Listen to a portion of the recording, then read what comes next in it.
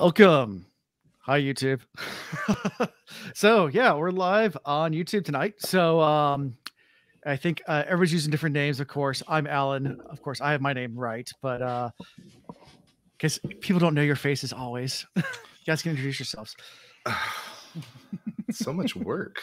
I know. If you don't know me by now, you will never ever know me. So I'm Ian. For this episode, I'm cousin of chaos. I know the Lord, but you know, yeah. There you go. How about that? I've updated my name for y'all. Better.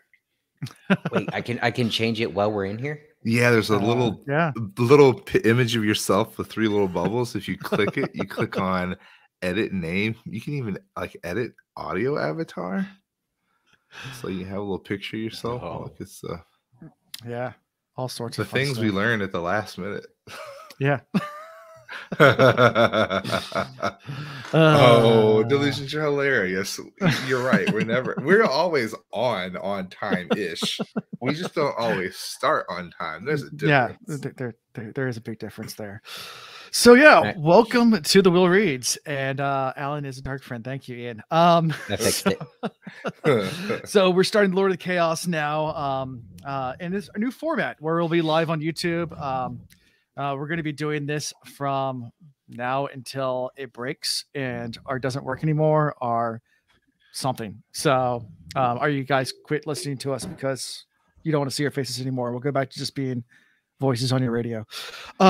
So should we do some local recording, by the way? I'm sorry, I should ask that earlier. No, they're good. Okay. Yeah. So and then also you know, if you're tuning into this on YouTube and you've never heard of us and like, what's this new YouTube thing going on? It's on book 6. Where are the rest of the stuff? We are a podcast. There's 117 other episodes on any podcast platform you want. So feel free to go peruse, check it out. Find us, Apple Podcasts, Spotify, really just anywhere. And yeah. Your local Circle K. Yeah, might be probably. Actually. So, yeah, if my face keeps on going in and out, it's because I have this giant mic right here in front of me, and the blue screen or green screen makes my face disappear sometimes. So, I'll work on that. This is all just going to be a technical glitch fest for our first time ever. Welcome to our first show. Exactly. So, before we get any further, I do want to announce we do have a new Patreon. It is in English, it's Glory to the Builders. I'm trying to pronounce this right in Russian because it actually was in Russian. Good luck. So it was Slava Strelitelum. Tell me if I'm right. I don't know. That's out. Nastrovia. It's Nastrovia.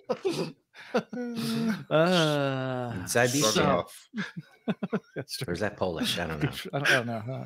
They're all the same. Similar. Stolivaka. What's it's the only Russian I know.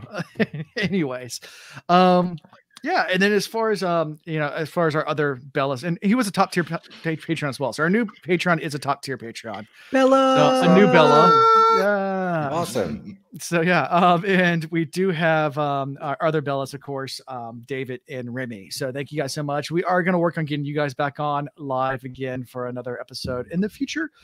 Just hold tight, and we'll get there. So moving on to personal life.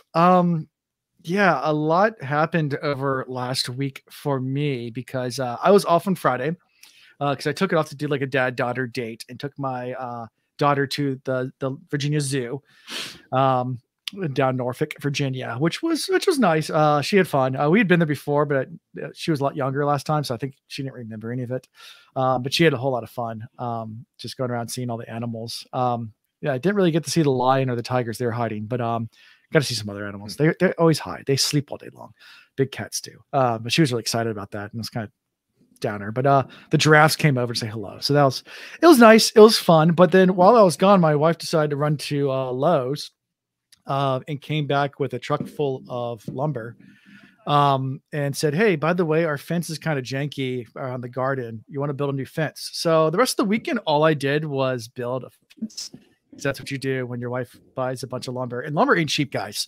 I mean, that's like gold. So, I mean, if you got lumber, I got to use it. So that are still in the black market. I bet you fill your gas tank up all the way without even looking. You just top it off, don't you? Baller over there.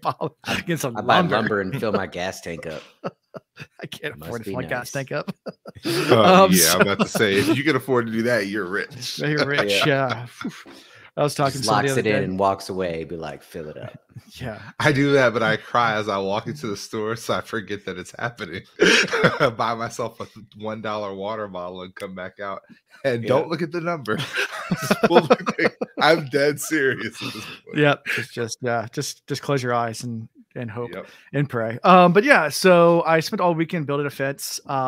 What's cool, she did buy a nail gun as well, so it made it a lot easier. So I got a little pneumatic nail gun to go with the lumber she bought. She kind of went all out, which I'm like, it's nice, but that was a kind of expensive weekend for a fence. But hey, whatever, we got a new fence. It is 90% done. I still have a few more touch-up things to do, but now the dog can't get in the garden anymore. So that was the real, she was digging holes there. So that's why, but that's made for personal life, at least for right now. Yeah. And after spending $2,000 in the garden, you'll save the $60 in produce bills because of the stuff you grew in the backyard. So, but the fresh stuff out of the garden out back is given though, man. Yeah. It's awesome. Compound vegetation. Yeah, to include Alan's blood, sweat, and tears. There you go. I bled. See that blister on my finger? Actually, there's I was trying to remove a pin on a tiller because I was actually tilling the garden too. We have one of the motorized Mantis tillers. Wait, gas powered? Yeah, 4-stroke engine, buddy. Get out of here. He's just out in his backyard, just. so I'm tilling it, and it got caught in a root, and you take sipping on some Cavassier. Yeah, just take the blades off, and I didn't wear gloves, and I was trying to pull the pin out, and it actually just stripped off like a bunch of flesh. It hurt. It hurt a little bit, but I'll just keep nursing the bottle, and I'll be good. So what's going on with you guys? Before you start, happy birthday, Kate. Oh, happy birthday. I didn't know who that was. All right. My world. Last weekend, Meredith and I took her kids and my 2 youngest kids, and we went on a hike and camped out overnight. We picked a trail probably a little bit intense for the younger kids, but they were troopers and they did a fantastic job. In about 2.5 miles, we did 1,200 feet in elevation gain, mostly up, like a couple little dips and then shooting back up. It would have been half of that, except I took a wrong turn on the trail because the trail we were supposed to continue on was so overgrown. I didn't even realize there was another option there and just kept going. And we went down for a while and I was like, this doesn't make sense. It's supposed to be mostly a climb and then kind of level out and go ridgeline until we get to the campsite. By the time I had double checked on the map where we are and we were supposed to be going and figured it out, like I'd already gone a mile in the wrong direction and a mile down. So we had to turn around and go back up. We never made it to the actual campsite we wanted to go to because all that climbing and 90-degree heat during the day, the kids were just pounding the water. And we did a quick count when we got back to kind of like that point where I missed my turn. And we didn't really have enough water to be able to make it to the actual site and cook the dinner we wanted to cook, whatever. So we kind of made a makeshift campsite, but the kids had a good time. I made a fantastic fire. I was very proud of myself. Yeah, it was fun. And I don't want to jinx it because we haven't actually signed the lease yet. I complained last episode about how hard it is to find houses for rent these days.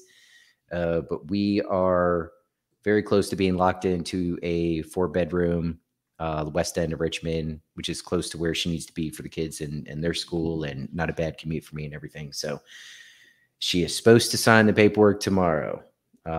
That's awesome. Hopefully by the time this releases or, we record next week, I'll have good news. We'll see. All big steps, good sir. Yeah. And So I needed to get a hold of my graduate transcript, and I knew I had an unofficial version of my email somewhere. So I Googled the university transcript, or I searched it within my email, and a whole bunch of emails from that university came up that was in my junk mail.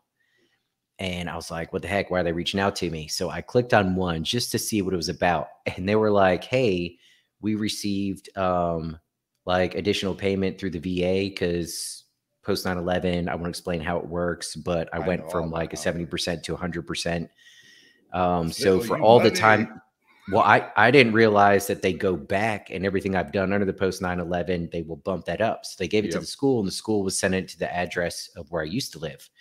And they were like, hey, you still haven't cashed it. Just contact us if you move. So I called them. I got like 6 different checks of a very big chunk of money. Yeah. The difference between a 70% and 100% on the post 9/11 for like 3 years of graduate school. It was a credit. So, I mean, if you want to help out with my fence fund. The sad thing is, it probably wouldn't even cover your fence with all that gasoline you was using. Maybe if you like manually tilled it, it would help out. But yeah, it's a big garden, man. Yeah. So I was like, all through the conversation, I'm trying to make sure this isn't a scam or something. I was like, so you're telling me I just have to give you a current address and you're going to mail me a check with a comma in it? She's like, yeah, we are. I was like, and I don't have to do anything else. That's it. I just cash it and it's mine. She's like, yeah, it's your money. It's like, oh shit. So of course, in adulting, like by the time it gets here, like mentally, I already know where that money has to go. And it's sad how a few grand in your adult years, like, don't get me wrong, very excited. It's a blessing, but that money will disappear so fast. It's not even funny. True. And not even make a significant change to anything in my life. I know that sounds horrible, but yeah. Hey, it is what it is. It's extra money. It's not extra. It's money you were not expecting that you've already spent. Because if you were 70%, you had to pay the other 30%. And you also didn't get the 30% and BAH that you were supposed to get. Correct. So, these are all funds that you already spent that they're just reimbursing you for. Sure. I'll take it. I spent 4 years as a VA certifying official. Oh, man, I need to talk to you then. We might talk after this. I was in charge as VA. I was the VA certifying official at Thomas Nelson for 2.5 years. I ran the department. Okay, so you know what I'm talking about. I do. I know exactly what you're talking about. I also like how when they were checking my contact information, they had my phone number. And they never called and they never called me.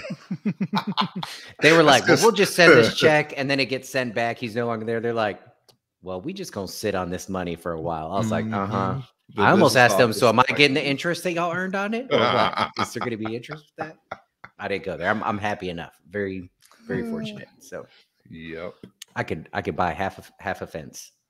There you go. Personal life.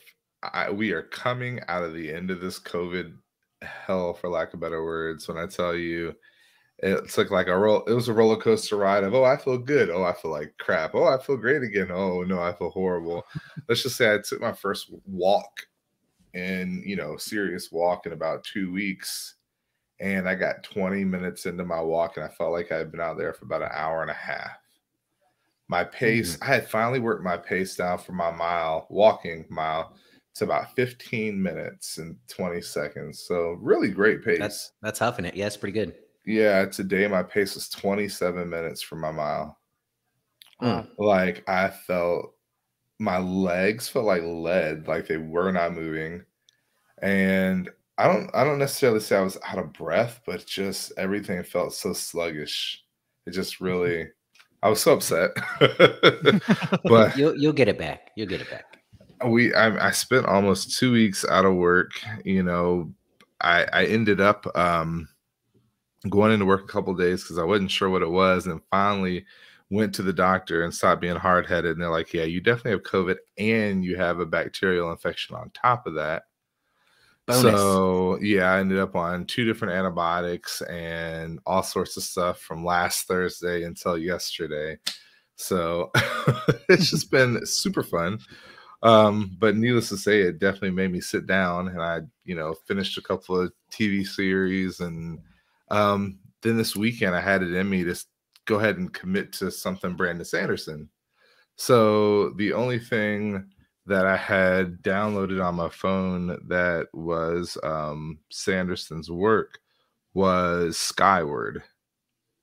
Okay. And so I listened through the entirety of Skyward and then moved to Starlight already, or Starsight. Oh, you already got through one. Oh yeah, I'm through one and I'm on the second one. I actually have 8 hours left of the second one because how is it?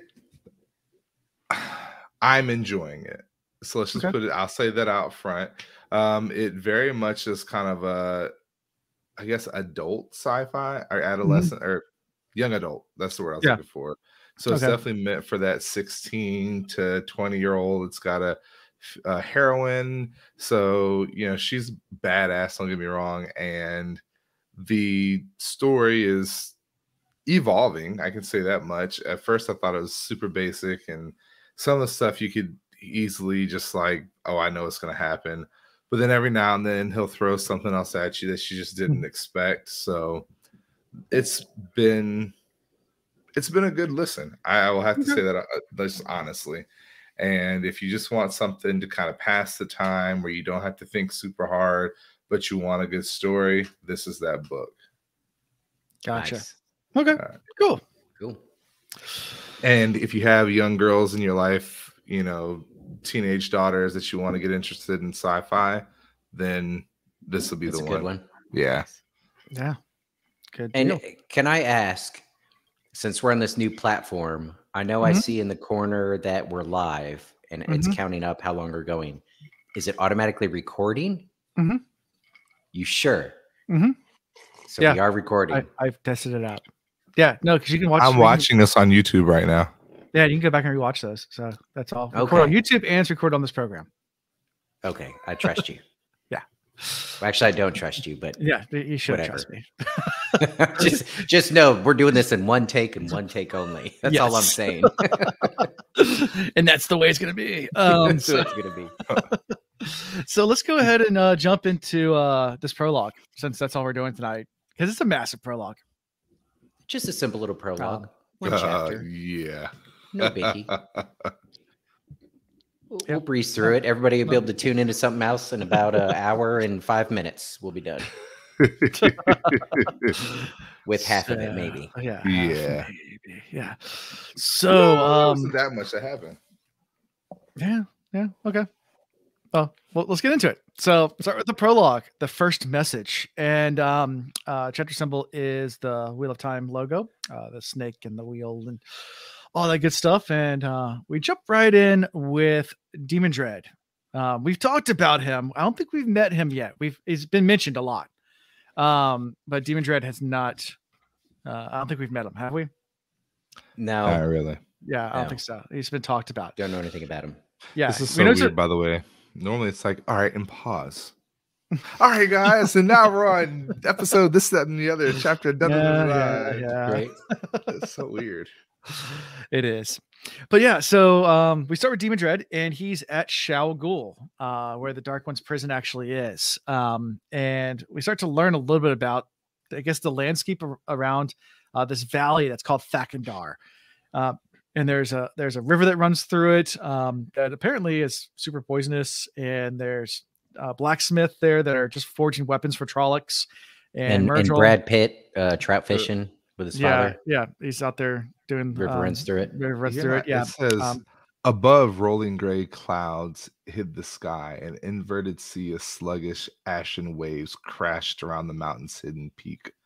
Below, odd lights flashed across the barren valley, washed out blues and reds, falling to dispel the dusky murk that shrouded their source.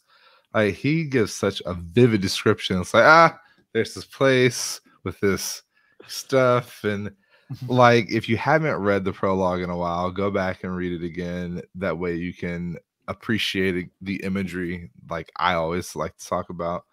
The imagery that he gives you, because he's really setting the scene for a horrible place that kind of draws a dark awe. Like if you're that type of person, which, admittedly I am at times, where you kind of love the dark because it makes the light that much better, you got to reread the prologue, at least the first couple of pages. It's very ominous how he describes it. And also describes how the blades are being made. Like you have these blacksmiths, and they say they're not even really blacksmiths. All they make is blades. They can't make anything else but blades, and they're actually not even fully human. Like they're just kind of like these zombie type things that are just. Are these the ones that would like turn to dust if they go too far away? They might be. I don't know. Yeah, it is. Yeah. Yeah. Okay. Yeah, and they're just making these blades, and then it says, they quench it inside the water that poisons it, but then also, I guess they have to sacrifice someone with it as well. So they have a whole bunch of prisoners there as well, women and children.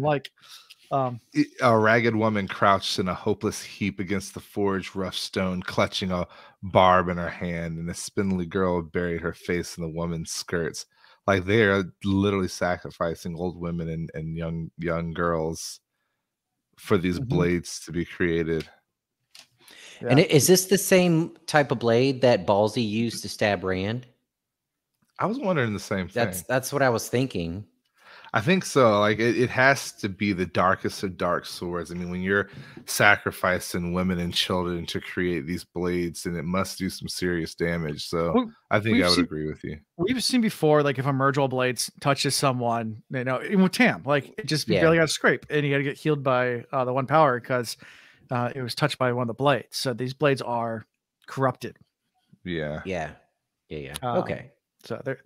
So we've seen that even in book 1. But he's not there to see the blacksmith or the swords being made. He just kind of describes it. He's there to go meet with the Dark One himself.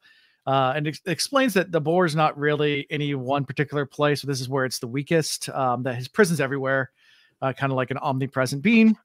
There's I guess a cave hole in the rocks that he can go into, and all of a sudden there's suddenly a too tall Murdrall that's way too tall, that shouldn't be that tall. Thekandar. Thank you. Sometimes I totally get what Jordan's doing here, and I think I love all this prologue, but especially this opening scene for many reasons. But there's some things that just don't quite make sense to me. Like this guy Doma Dread is no slump. I like everything that I pull from here. Like he's probably the most badass of the chosen, forsaken, whatever you call it, that we've run into.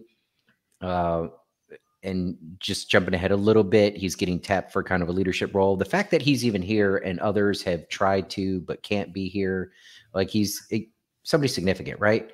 But then how is he gonna feel like he got snubbed by a Murdrall when he knows all the Murdralls are like exact carbon copies of each other? They all look the exact same, but this one's clearly different, significantly different. Like he kind of catches an attitude. The Murdrall addresses him and is like, what are you just going to loiter there when you've been called by the Great Lord? And he's like, how dare this Murdrall speak to me like that? Blah, blah, blah. Like I'm a chosen. Right. And I get the pompous attitude he might have, but shouldn't he also either know the difference between this guy and an average Murdrall, or at least recognize there is a difference and go, okay, let me just... He's never seen one like this before. It's odd to him, but at the same time, he's above Murdrall. So, but obviously not this guy. And the guy the Murdrall introduced himself. His name's Haran, which actually means Hand of the Dark. That's in Old Tongue, which he also points out as well, that usually Murdralls sometimes did have names, but they're always in the Trolloc tongue. The Trolloc, yeah. And this is in the Old Tongue, and he says it's really strange that one, this Murdrall doesn't look right, and then two, he's too big, and then two, he has a actual real name, and he's not bowing before a chosen.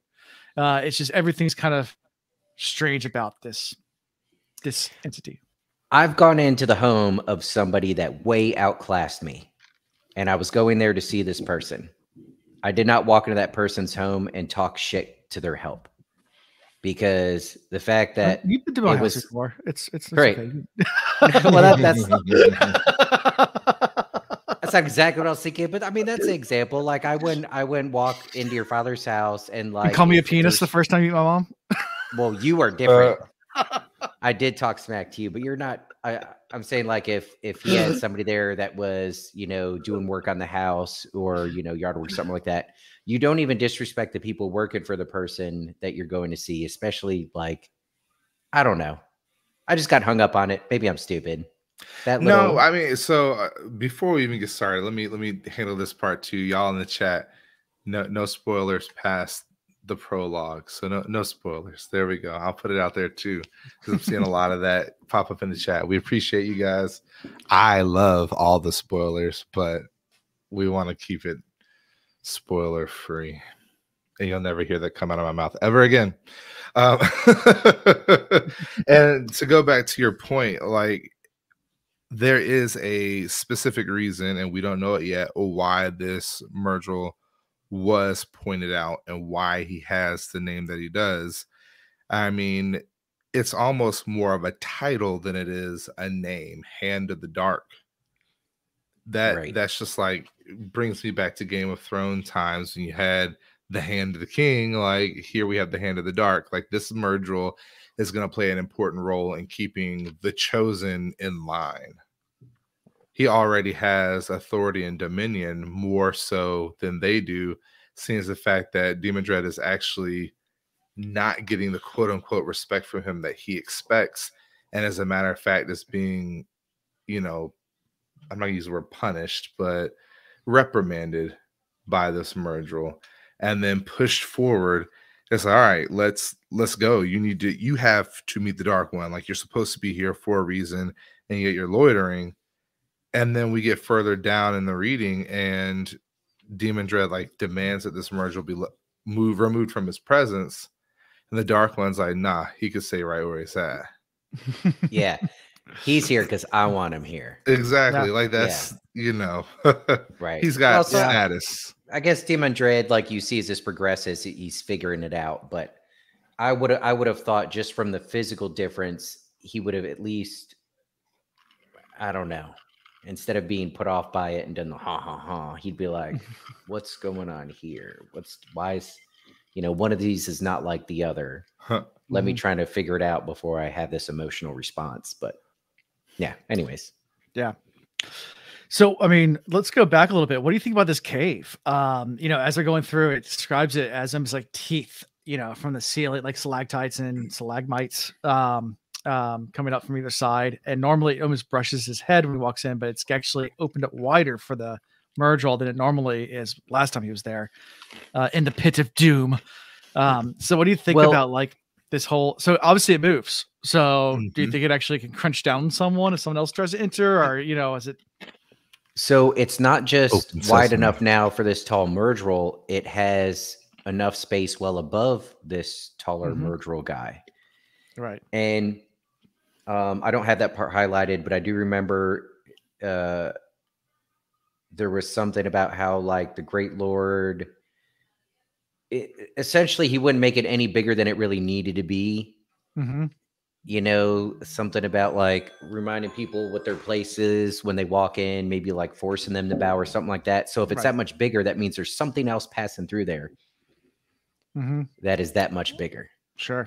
That's my guess. Well, and I mean, you also have to think of the context of what is in there that should be bigger than what it is, or could be bigger than what he actually is.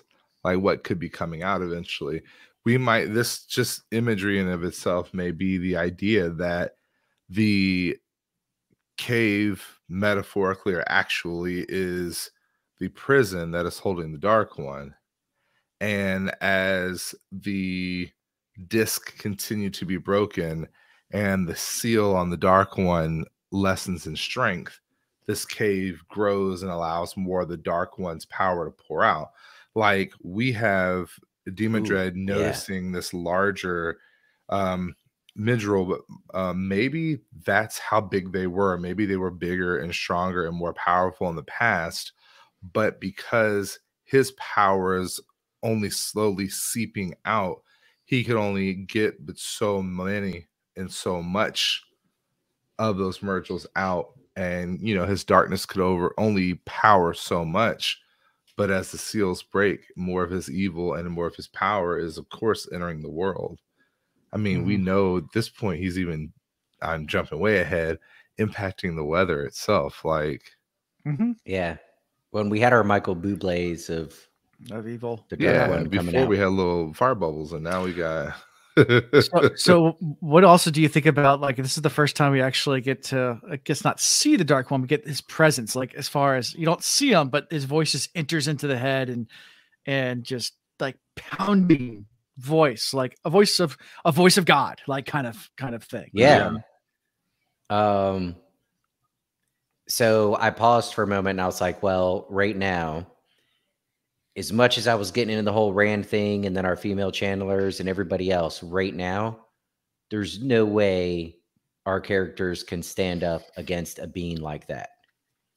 Like, this is, Jordan took us from, like, Trollocs to Fades to this to that to that, but the leap to the Dark One is such a massive jump. Like, very. And then he was able to get out, like, how? I mean, this is pretty much. I mean, Demon Dread states, he's like, soon the blockage would soon be gone, and the Dark Lord would reach out across the earth again. Soon would come the day of return, not day of but day of return, and he would rule the world for all time. He being Demon Dread, under the Great Lord, of course. So, I mean, right then and there, we know, like, it's about to go down. Like, stuff is, I don't know, we're on YouTube, so stuff is about to hit the fan. And so, and we're not monetized. It's okay. Okay, so actually, shit's about to hit the fan.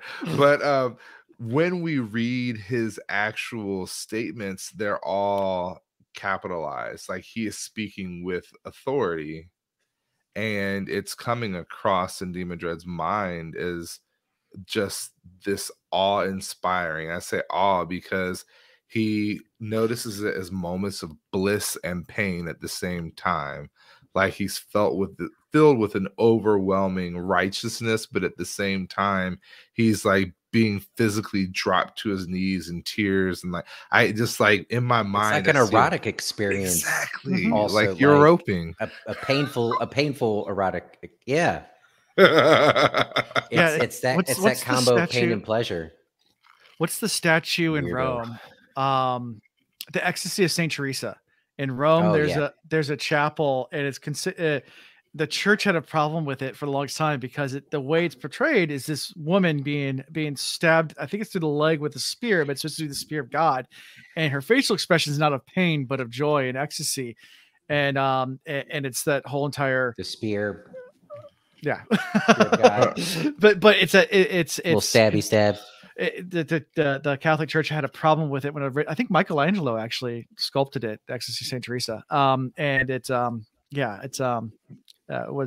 was very controversial at the time of the facial expression that the statue has. But this is similar to what the pain and the ecstasy at the same time. I wonder if he had a model, like, this is back in the day. So he's like, I want it to be authentic. Find me some girl to model, and don't tell her, but I'm just going to stab her in the leg. And so he probably planned on doing this sculpture of some woman screaming in pain, but they apparently picked up some freak on the street.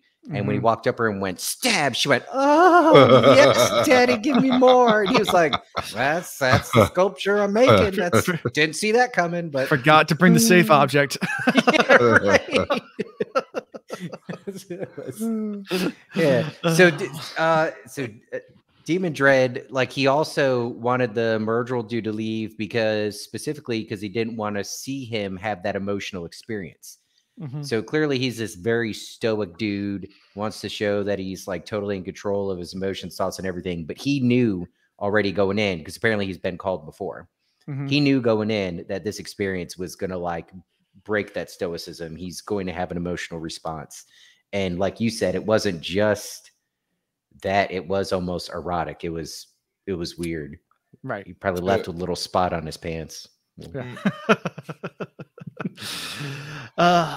It's then they ask the Dark One asks for his report. He reports that Ravine is dead and that other Forsaken have vanished, and the Dark One's like, yeah, I already know all that stuff, and reminds him what happens to traitors as well, and all this. Yeah, he specifically says the chosen dwindle Drymed, whatever. Demandred, whatever. The weak fall away, who betray me shall die the final death.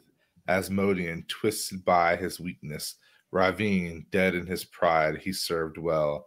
Yet even I cannot save him from balefire. Even I cannot step outside of time. There's implications there that if you could remove yourself from time some way, then you could bring people back from balefire. That's how I read that, but I have one of those minds where I'm like, okay, so what's the loophole? Like, what's right? What so aren't you saying? it's not a definitive. It absolutely can't be done. He's saying it can't be done because of his own limitations. Exactly. I picked up on that too. I But also picked up on the Landfair just kind of disappeared. Didn't say she died. No, not at all. Disappeared, which also means Moraine didn't die. She just kind of disappeared. So maybe she can reappear. I think she's going to. And I know he's been on our show before, so you've met Nameless, but this is the first time we hear the word Nameless. You know, where he turns and asks, like, "Do you want to become Nameless?" Which also now that we've met Nameless and we're a part of the Great Blight, now all this fits. I even remember y'all talking about how like his name that he goes by is pretty spoilery, and then you were like, "Oh, well, there's other people in the Discord that use names that are kind of spoilery, but out of context, like they just mean nothing." And you're absolutely right. Like until this moment, it meant absolutely nothing to me. Like I said, but now that's a pretty cool name to get. So the minute I read it, especially after meeting him at Jordan Con, I was like, this fits. This absolutely fits. Yeah. Like he literally is running the show from the background. So I get it. He every time we saw Nabes, he had a whole crew around him. So I was like, okay, all of this works. Yeah. So as Delusion points out, you know, if we're talking about, you know, Xing outside of time, you know, is Tam going to be the one? That's absolutely. Hello, and there we go. That's why you really got to pay attention to those like early, horribly recorded episodes, because that's where the real nuggets are. Time traveling Tam. Now, here's my question: is how is the Dark One able to? Is he like controlling? I know we talk about the ravens and the rats. Are those his eyes and ears in the world? Like he knows everything that's going on. How does he know? The rat, yeah. The eyes and the ears. Is it the rats and the ravens and yeah, like all that stuff? But he's also getting reports. He's getting reports from Murdril and from Trollocs. I mean, so he gets all sorts of information. He does. And from Demon Dread before, because correct me if I'm wrong, this is not his first visit there. Yeah. And not to jump way ahead, but we learned that other Forsaken have been visiting as well. So it's true. Yeah, right. It's a normal check-in spot. And then we end this point of view with the Dark One giving a message that causes both joy and tears to roll down his face. So tears of joy to roll down his face. That's how we kind of end it. And did we skip over the part about we talked about Nameless, but yeah, will you use Balefire in my name? Like, and then it got into you kind of hit on this, Alan, about how in the past, well, there's repercussions using Balefire. I guess you didn't get into detail, but this gives us a little bit more that at one point they were just finger blasting each other left and right, both sides, and both sides were like, holy shit, we're ripping apart reality. Like, yeah. And without any kind of truce or conversation, they both sides just kind of stopped using it. Exactly. So yeah. And it's not like either side isn't any less of an enemy to each other. It's just they realized by doing it, they can destroy everything, including themselves. Mm-hmm. You never know what a single thread has done. Yeah. Yeah. It's like the butterfly effect.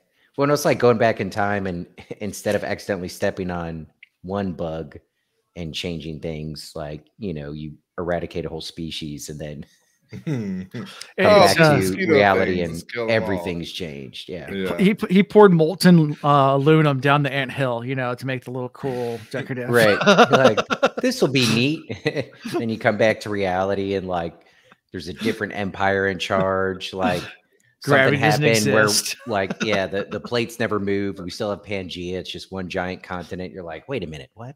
Malaria never happened. Polio. Yeah, right. The Anyway, Black Craziness. Plague. so anything from this point of view before we switch over to Nynaeve?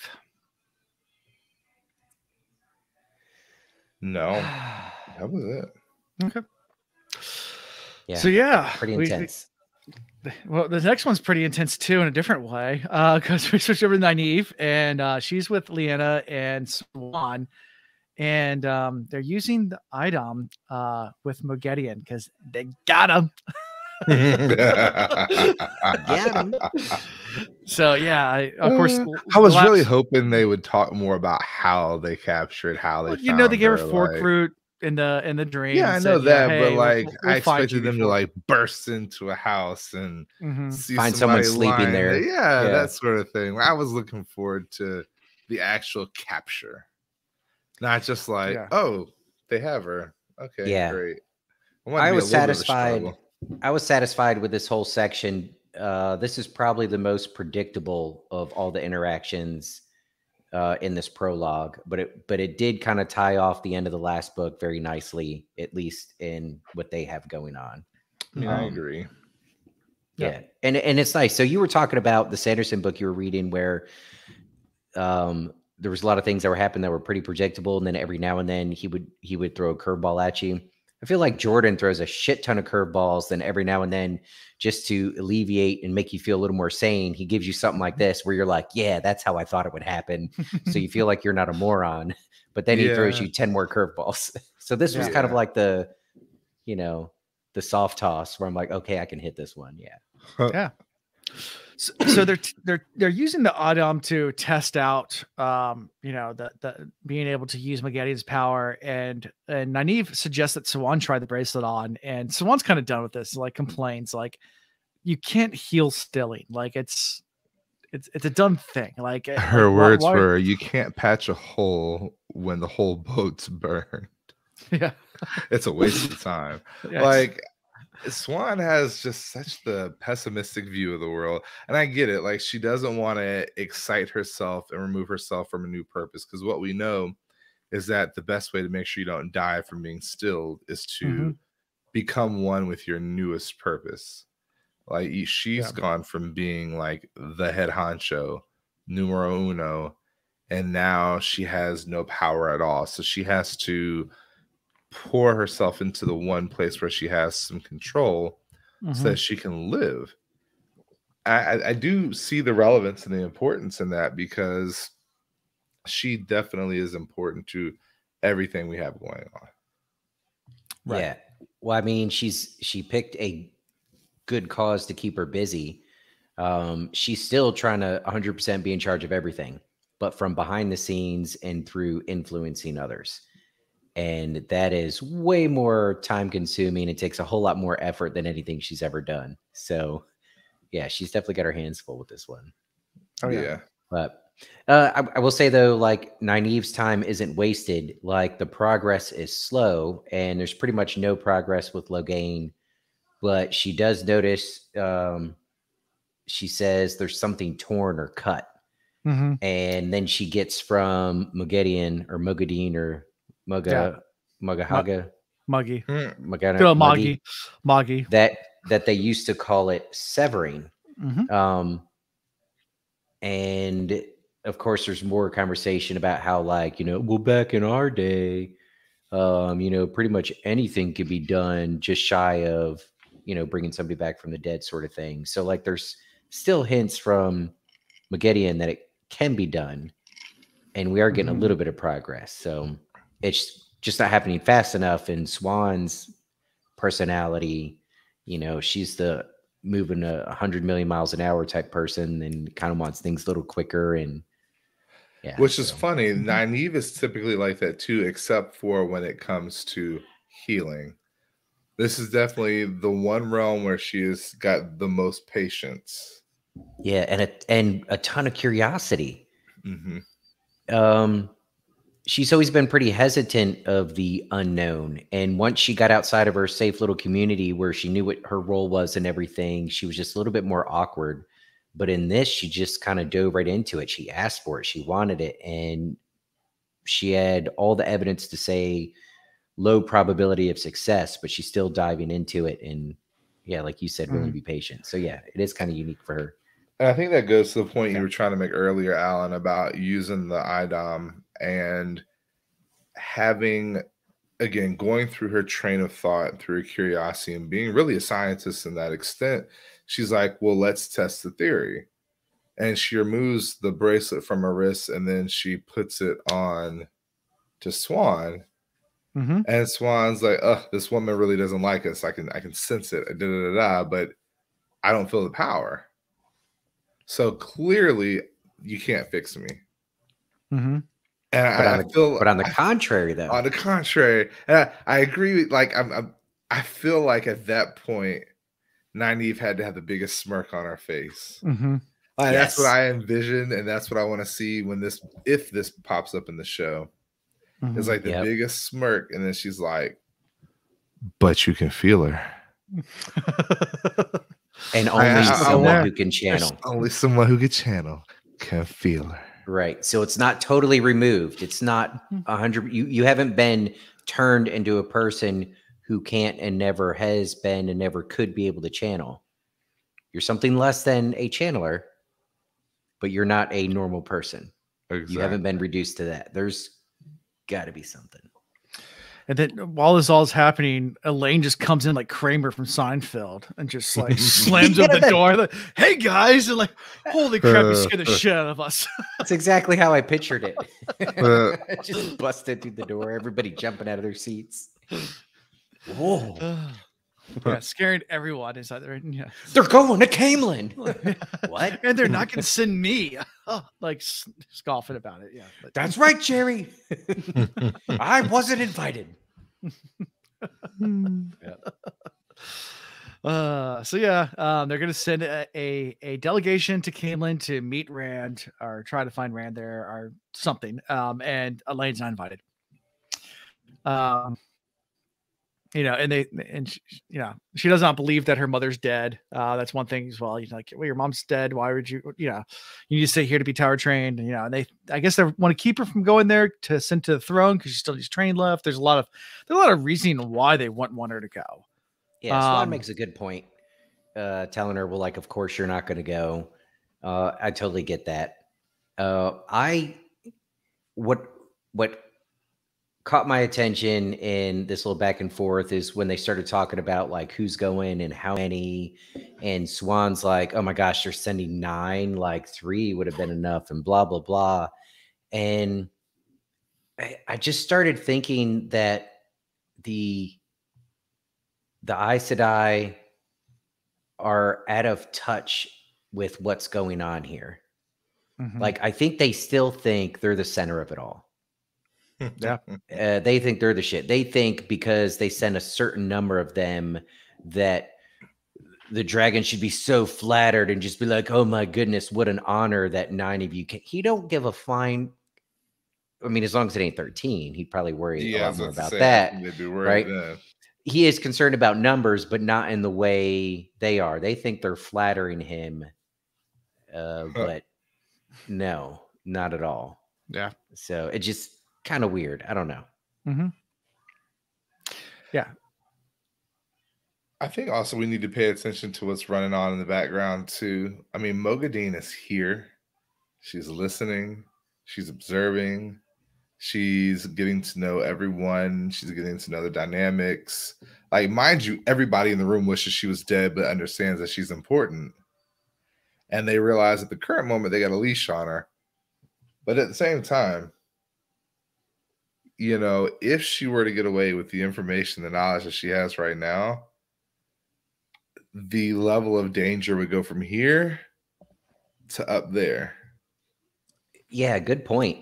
Like, I don't think they're keeping enough safeguards here to protect themselves from her.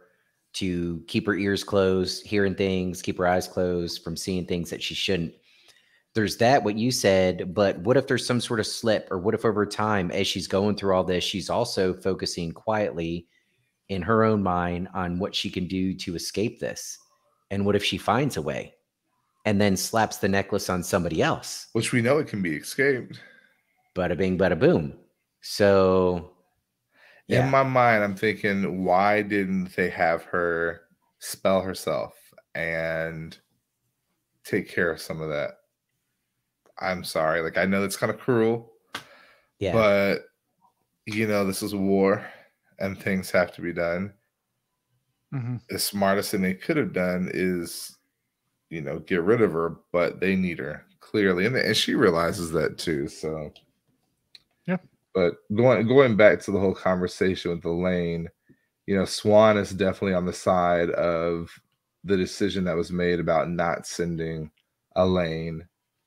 She's like, you have to realize that you're the daughter heir, and though you don't believe that Rand has killed your mother, it is believable that she may be dead.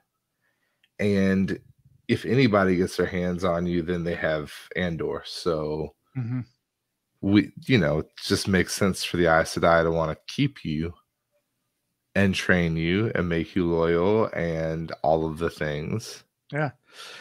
And they say you can't trust him because they hear about the amnesty, like that Rand's allowing men to channel together. Like, you can't trust this guy. Like I know you say you love him, but I don't think that's good reason not to trust him. But that's the reason that's given. Sure. Yeah. Because we men definitely are not trustworthy enough to have any real power. I mean, yeah, God forbid you let us start hanging out and talking to each other and, you know, getting ideas. I know. You know. Then we might do something crazy like create a YouTube channel. Where for half the episodes, Ian is sloshed and just saying ridiculous stuff. I know it's an old joke, but like guys talking together is always just like not much, if any, content at all. Like I think there's a stand-up community that does it too, but it's so true. You go play golf with your friends or something like that, and like come back and your wife starts like grilling you about like, so what you and Doug talk about? I'm like, nothing. It's like, you didn't ask about his wife and how his wife's doing. I was like, no, I asked him if he was going to use a 7R and R6. That was the extent of our conversation. There were times where Alan came over to my house and I'm playing Xbox. He just messaged me. He's like, hey, I'm going to swing by. I'm like, cool.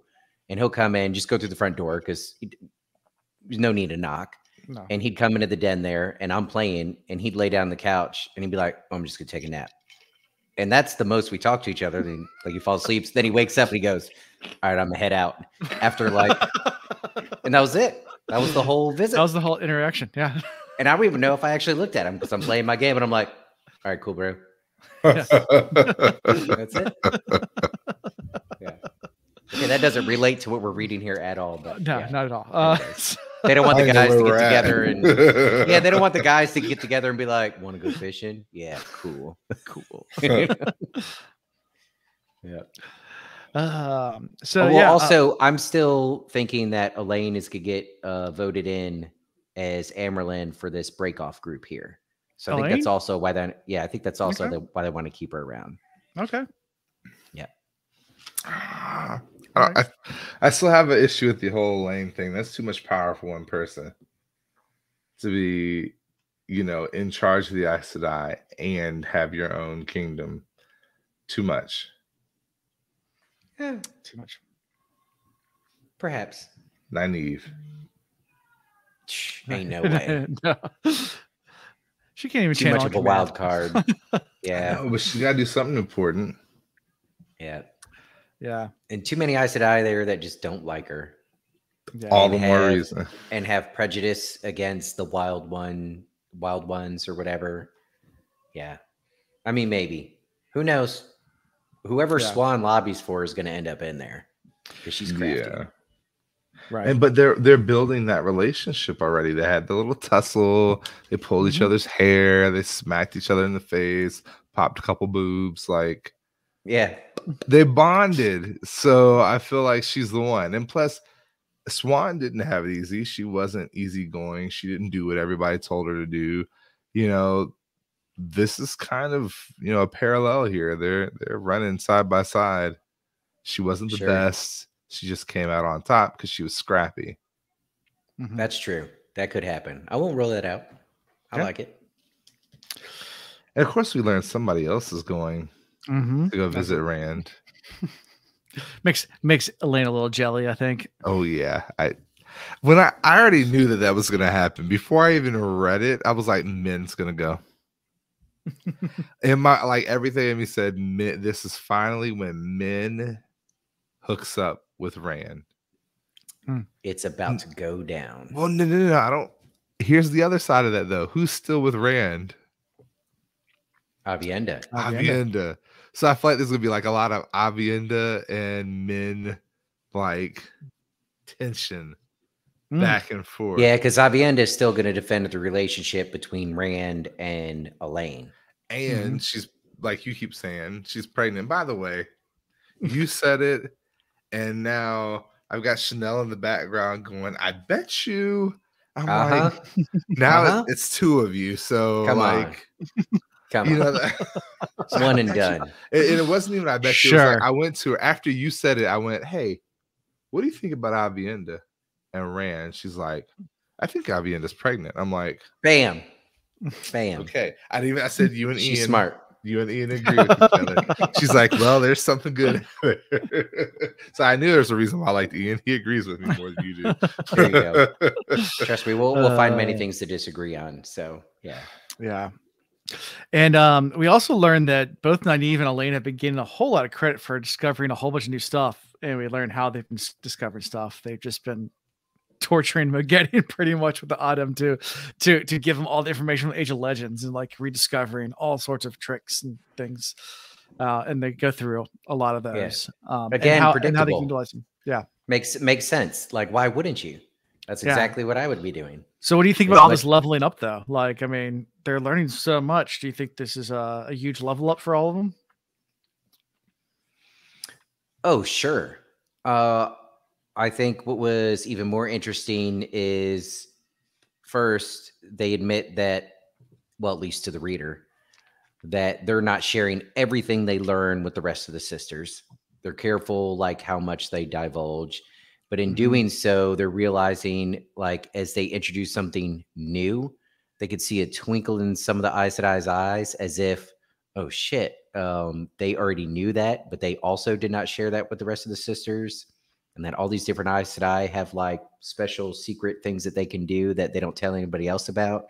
I mean, the more I find out about the relationships of these Aes Sedai, the more I'm glad I just have nothing to do with them. Like... so shady, but leveling up, yes, but also all this BS among the Aes Sedai. Like, get out of here with that shit. They're not playing as a team at all. So yeah, definitely. So yeah, they also learned about some Darkfriend plots. I like that. Wait, back There's up. a question in the comments. Will Min go? Yeah, of course Min's gonna go. She's drawn. Like, she is all about her some Rand at the moment. And she's ready to jump. Never mind, I'm not gonna go that far, but might have 2 babies on the way soon. I think there'd be plenty of babies. Let's talk about the invisibility thing, where one of the... Am I jumping ahead here? With and so what one of the Aes Sedai was like complimenting about like the invisibility thing, how cool it is, and she thinks like they might be able to tweak it to get rid of the shimmering. Yeah. And there's another one with the eavesdropping thing where they can talk over long distances. Yeah. That's crazy. So this type of shimmering, does it have any relationship with shimmering we've seen before? So, I mean, I think you're talking about inverting weaves. Is that what you're talking about? So you can't see the weaves anymore? Well, I thought there was an invisibility thing too. There might but like there was kind of he used the word shimmering. Yeah. So that's why then I went all the way back to the original prologue and be like, okay, because he kind of shimmered when he came into view there. Was it that he transported from somewhere else to there, or he was there but invisible and then revealed himself?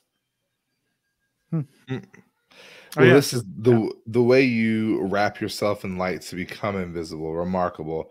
I'm sure someone will find out how to stop the ripples. Oh, the so ripples. You can move about with it. So, that's not exactly the same. Shimmering, I think, is just that transportation.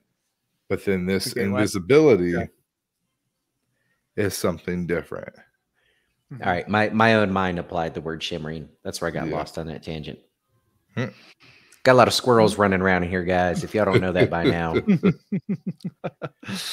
Yeah. And the eavesdropping thing was the one they wanted to enhance to try to figure out how to utilize it to talk over long distances and things like that.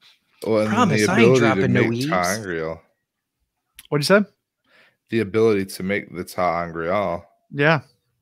Like, they're getting their props, and they're definitely learning how to do a lot. Mogadine has definitely been a big help. She's the new Asmodean, or the female Asmodean, however you want to put it. Like, she is dropping knowledge bombs left and right. And yet the girls recognize that she's holding back. Yeah. That she still knows so much more. Well, and then they won't use compulsion. Like, so I understand. Like, you don't want to take somebody's free will from them because you think you're stripped. Oh, they're going to use it. You don't and the use whole disguising yourself to like change your appearance and everything. They're going to use it all. It's going to happen. I mean, it's not that Yoda couldn't use Force Lightning. It's just that you don't want to touch the dark side and use the dark side powers. There's a certain limit to the powers. You limit yourself, which is why the Jedi are disadvantaged at the Sith, because the Sith actually uses the light and the dark side. People don't realize that they use both sides of the Force. Well, that's why you need the gray. Yeah. Well, the gray use both sides, but don't give in to the dark. That's correct. But yeah, that's the balance. That would be me. I would take if any other chosen could be as emo as Asmo, it's Mogi. Yeah, that's true. Yeah, I like it. But so, I mean, the idea of not wanting to use compulsion again, like, I get it. You don't want to strip somebody of their humanity. I mean, I've read a number of books and number of things, and the biggest thing about being human is the ability to have free will, to make decisions and to make choices. But this whole book is about lack of choices. Let's just be real. It's about saving. It's about saving all of existence. This isn't like trying to win a little battle, a tiny skirmish. So someone was about winning the last battle. And not to compare apples to apples, but like I remember there was an argument going on some online forum a while back about Game of Thrones versus Wheel of Time. I was like, and someone was trying to explain Wheel of Time to like some Game of Thrones fans. It's like, it's a lot like Game of Thrones, but the stakes are a lot higher. They're like, what? Like how they higher? It's like, well, and the other thing's just fighting over a throne. Like, you're fighting for everything. You're fighting for like time itself. Like it's like like existence. Like the stakes are. If you get finger blasted hard enough, not only will you disappear, but everything you did or touched or affected in the last day, week, month, depending on how hard they blasted you, gone. Yeah. And looking at the chat, because I can't help myself. Yes, Egwene is definitely opposed to torture. She's a healer. ASMR. So snacks.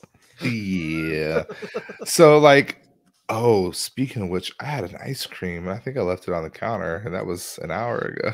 Squirrel. So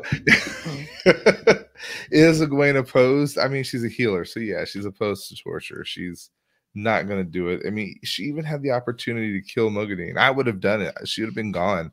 That's one less enemy to worry about. Like the minute I caught her with the eye dom, I would have said, all right, now I want you to put a bubble over your head. Now I want you to drain it of all air. And I want you to breathe deep. And then exhale. Yeah. Like it would have been knowledge. I mean, they did the better route of actually keeping her alive. I mean, I think so. Like, yeah. So I mean, it makes more sense to keep her alive. They get to use her. You know, it makes more sense because they don't want to hurt other people. But you know, at the end of the day, I'm praying that it doesn't come back to bite them. But everything in me says it's going to. Yeah. Yeah. Where are we at in this book? We're pretty much past the part with the information. Then they learn about Darkfin plots. Oh, I thought we were talking about men going. And then we talked about men going. There was that whole little conversation, the awkward moment between Min and Elaine, and thought we're not going to let a guy get in between us. I think all girlfriends have that conversation. Like, you know, we're always going to be each other's best friend and we're never going to let a guy get in between us. And then that one guy comes along and it's like, ain't he fine? Yeah, girl, he got a nice butt. You like his butt too? Yeah, I like it. All right, well, he can't get between us. Okay. Little did they know he was going to get between them. Yeah. I mean, it happens. Yeah. So after this, we switch to Elaine's point of view. We're still in the same location. It's just now outside the room. Anything from this before we switch over to Elaine? Nope, I kind of already went there. Yeah, there's so much. We could spend an hour on each one of these little perspectives, but we hit the highlights. Yeah. So we go there. Elaine waves to Brigitte, who is trying to play with the two boys that came with Megiddian.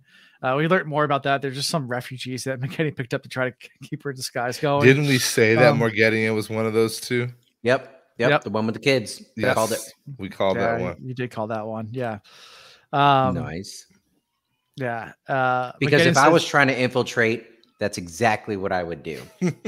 Like, you might not be able to play on the heartstrings just enough just by being this like, oh, I'm a stranded woman. But man, you got two like kids whose dad got whacked in the war. Like, come on. That's a ticket to ride anywhere, man. Yeah. Yep. It helped with disguise. And Gareth Bryn comes by. And Elaine remembers that she has heard about him recruiting the Hall's army and, you know, have this little interaction. Yep. I think I breezed through that in my mind. Yeah. No, that's what I was going to say. That was just a quick reminder that he was there and doing stuff. Yeah, he really was not connected to her at all. He's past her mom. He's like, yeah, that trick, like that, you know, she's out of my mind. I have a new focus now. Where's Swan? I want to check in on her and make sure she's doing my laundry. Like, good excuse to go take a look into those big blue eyes. Yeah, exactly. Yeah.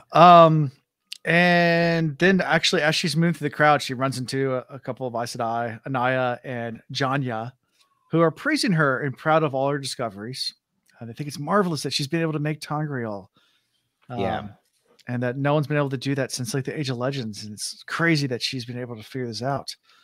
So why is it like good cop, bad cop sort of thing? It's like there's one that's buttering her up and praising her, and the other one that's like doing the elbow, like, all right, that's enough. Come on, you let that shit go to her head, sort of thing. Like, I think they still want to keep her in her place. Yeah, but they're doing. Elaine and Nynaeve are doing what no other Aes Sedai has been able to do in thousands of years. You can't say no other Aes Sedai. They're not Aes Sedai yet. Well, that's true. They're doing more than what the White Tower Aes Sedai have been able to do. Or any Aes Sedai have done. Right. In quite some time. So, I don't know. Yeah. It's like, what's an example? Like, what if you're sitting in a math class and you have this really ornery professor and they're just hammering you about some basic shit that it's the same shit that's been taught for so many years. And every now and then you keep popping out these new proofs and theories. And then he looks at it and goes, damn, that's right. Damn, that's right. How many times you got to do that till you realize I should be teaching this class? Yeah, I don't need to be here anymore. Yeah. Like, what else do you have for me? I stopped listening to my mom by the age of 13 because I just knew. Like, I got you. Like, right. I can go to work right now and make more money than you. Yep. Because I understand the way this world works a lot better than you do. Yep. Yeah. So I feel like we got to be teetering on that. Got to be. Yeah. Do you think that's going to be some more tension coming up with that in the next coming chapters or in this book? Definitely. I mean, it was already there. We skipped over it, but you had the conversation that Nynaeve was having in her own mind about how she missed the clothes that she wore. That she's back in the accepted gown with white with strips of different colors when she felt like she should already be there.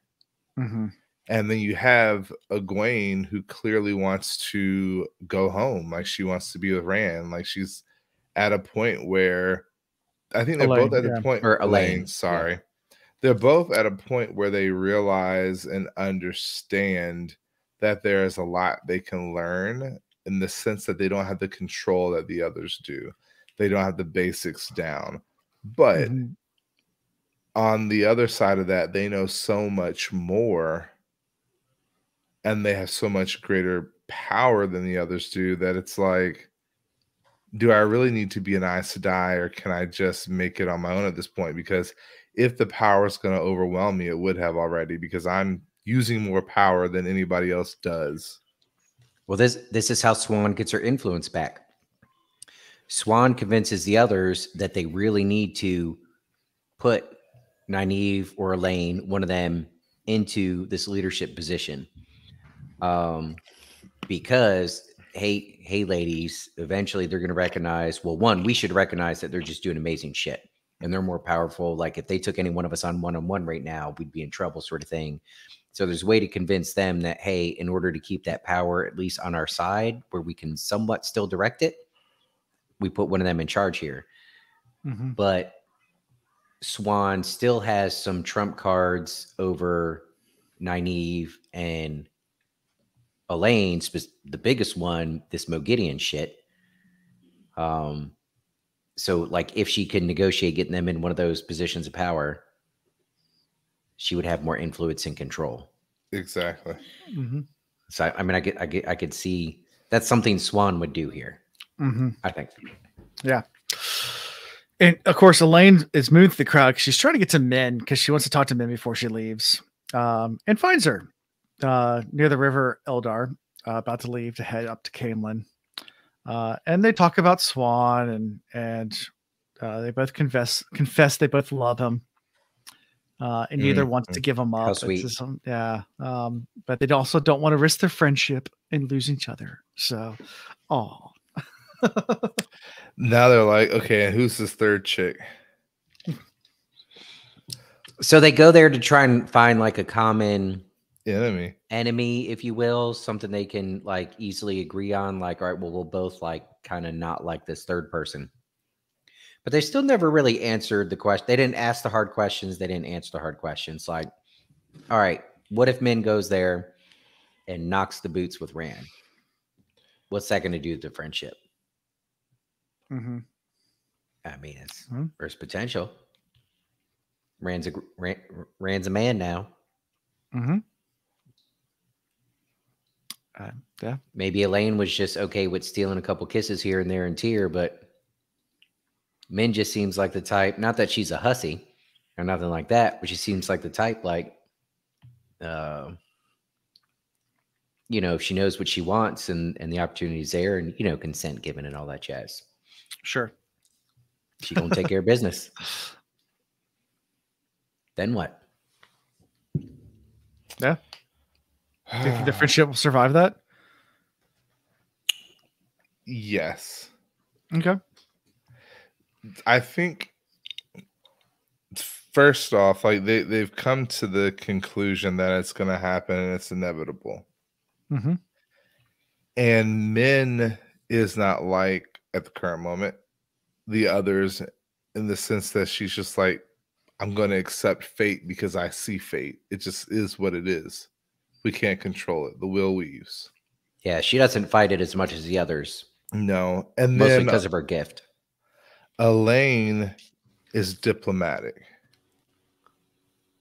And she's seen this type of behavior all of her life. I mean, look at her mom.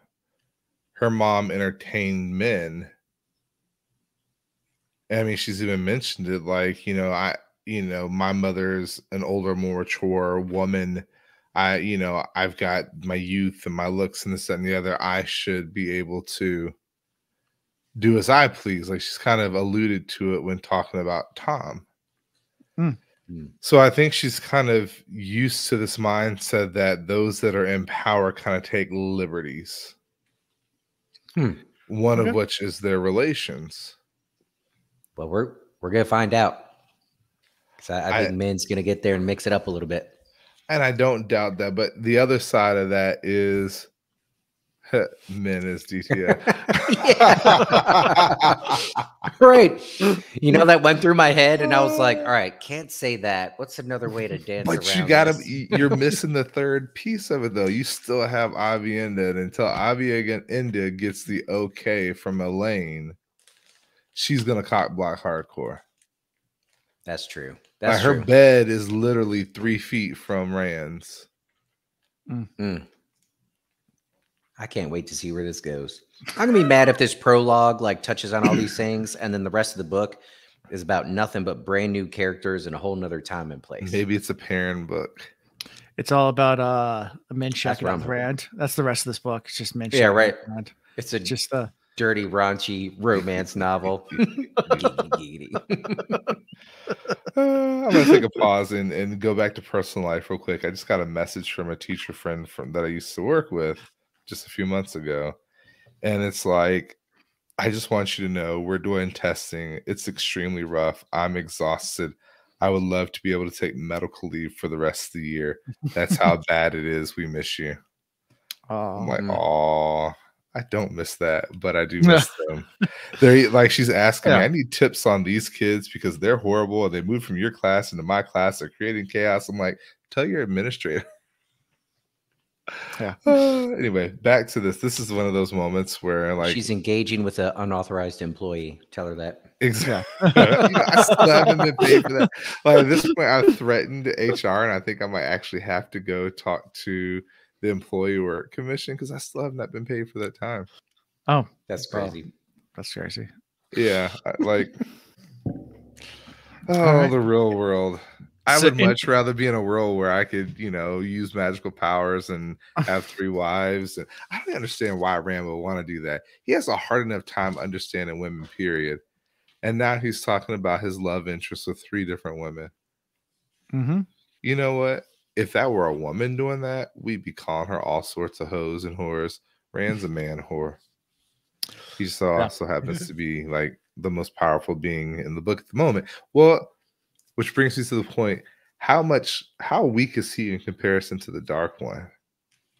Right now, that's what I'm saying. I don't think he's anywhere close. I think potential, I still don't think by himself, even reaching his greatest potential, can handle it. I think it's got to be all of them kind of working together at their greatest potential. Okay. I mean, it's going to take like all of humanity and all of existence to somehow get on the same page in fighting this. Okay. It's going to be all about Bella. Yeah. He's going to ride in on Bella. Bella!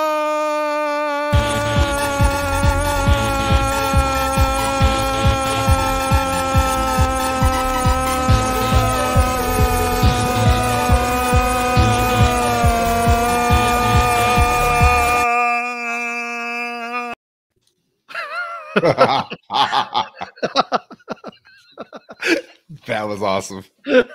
We have that. See, there's benefits coming to YouTube. We can do this stuff. Right. And thank you, Wade the Leaf, for that. That is the Wade the Leaf that created that wonderful video and montage. Every time I dance, I've heard it so many times, and I just start dancing and screaming along with it. All right, get us back on track. Where are you? All right. In the book. So so that's kind of the end of this point of view. Anything else from this before we switch to the character that Chris has desperately been waiting so long to hear from? Yeah, I don't have anything else from there. All right, so here's the Fael. Well, let me tell you, I read like Perrin Golden before I even read the paragraph. I saw the name Perrin Golden Eyes, Lord of the Two Rivers, and I'm like, yes, finally, Perrin, yes. Please. And then I'm like, oh, you suck, Jordan. Okay, Jordan. That being said, though, I like Fael and I like the way she handled this, so we can go there. Yeah. Yeah, so Fail's holding court in the afternoon in the manor house that's not quite finished yet. Because they're trying to just discuss normal day-to-day type things. And we learn later This is on where I like that to start by saying, yeah, I'm going to interrupt you. go for it. Fail is holding court. Mm-hmm. Absolutely what she has been against for how many years? Yeah. And then she gets married. Try to run from this kind of lifestyle. And then boom, it's like, all right, now you're the only one that knows how to do it. So you're and going Mary's to a do it. blacksmith, not a king, not a prince or anything like that. A blacksmith, and here she is holding court. Yep. Is she Taviran? Huh. Nah. Or did she get Taviran into it? She got Taviran into it. Yeah. I don't even think it was Taviran. I think somebody laid the hammer really well. And it's interesting. Yeah.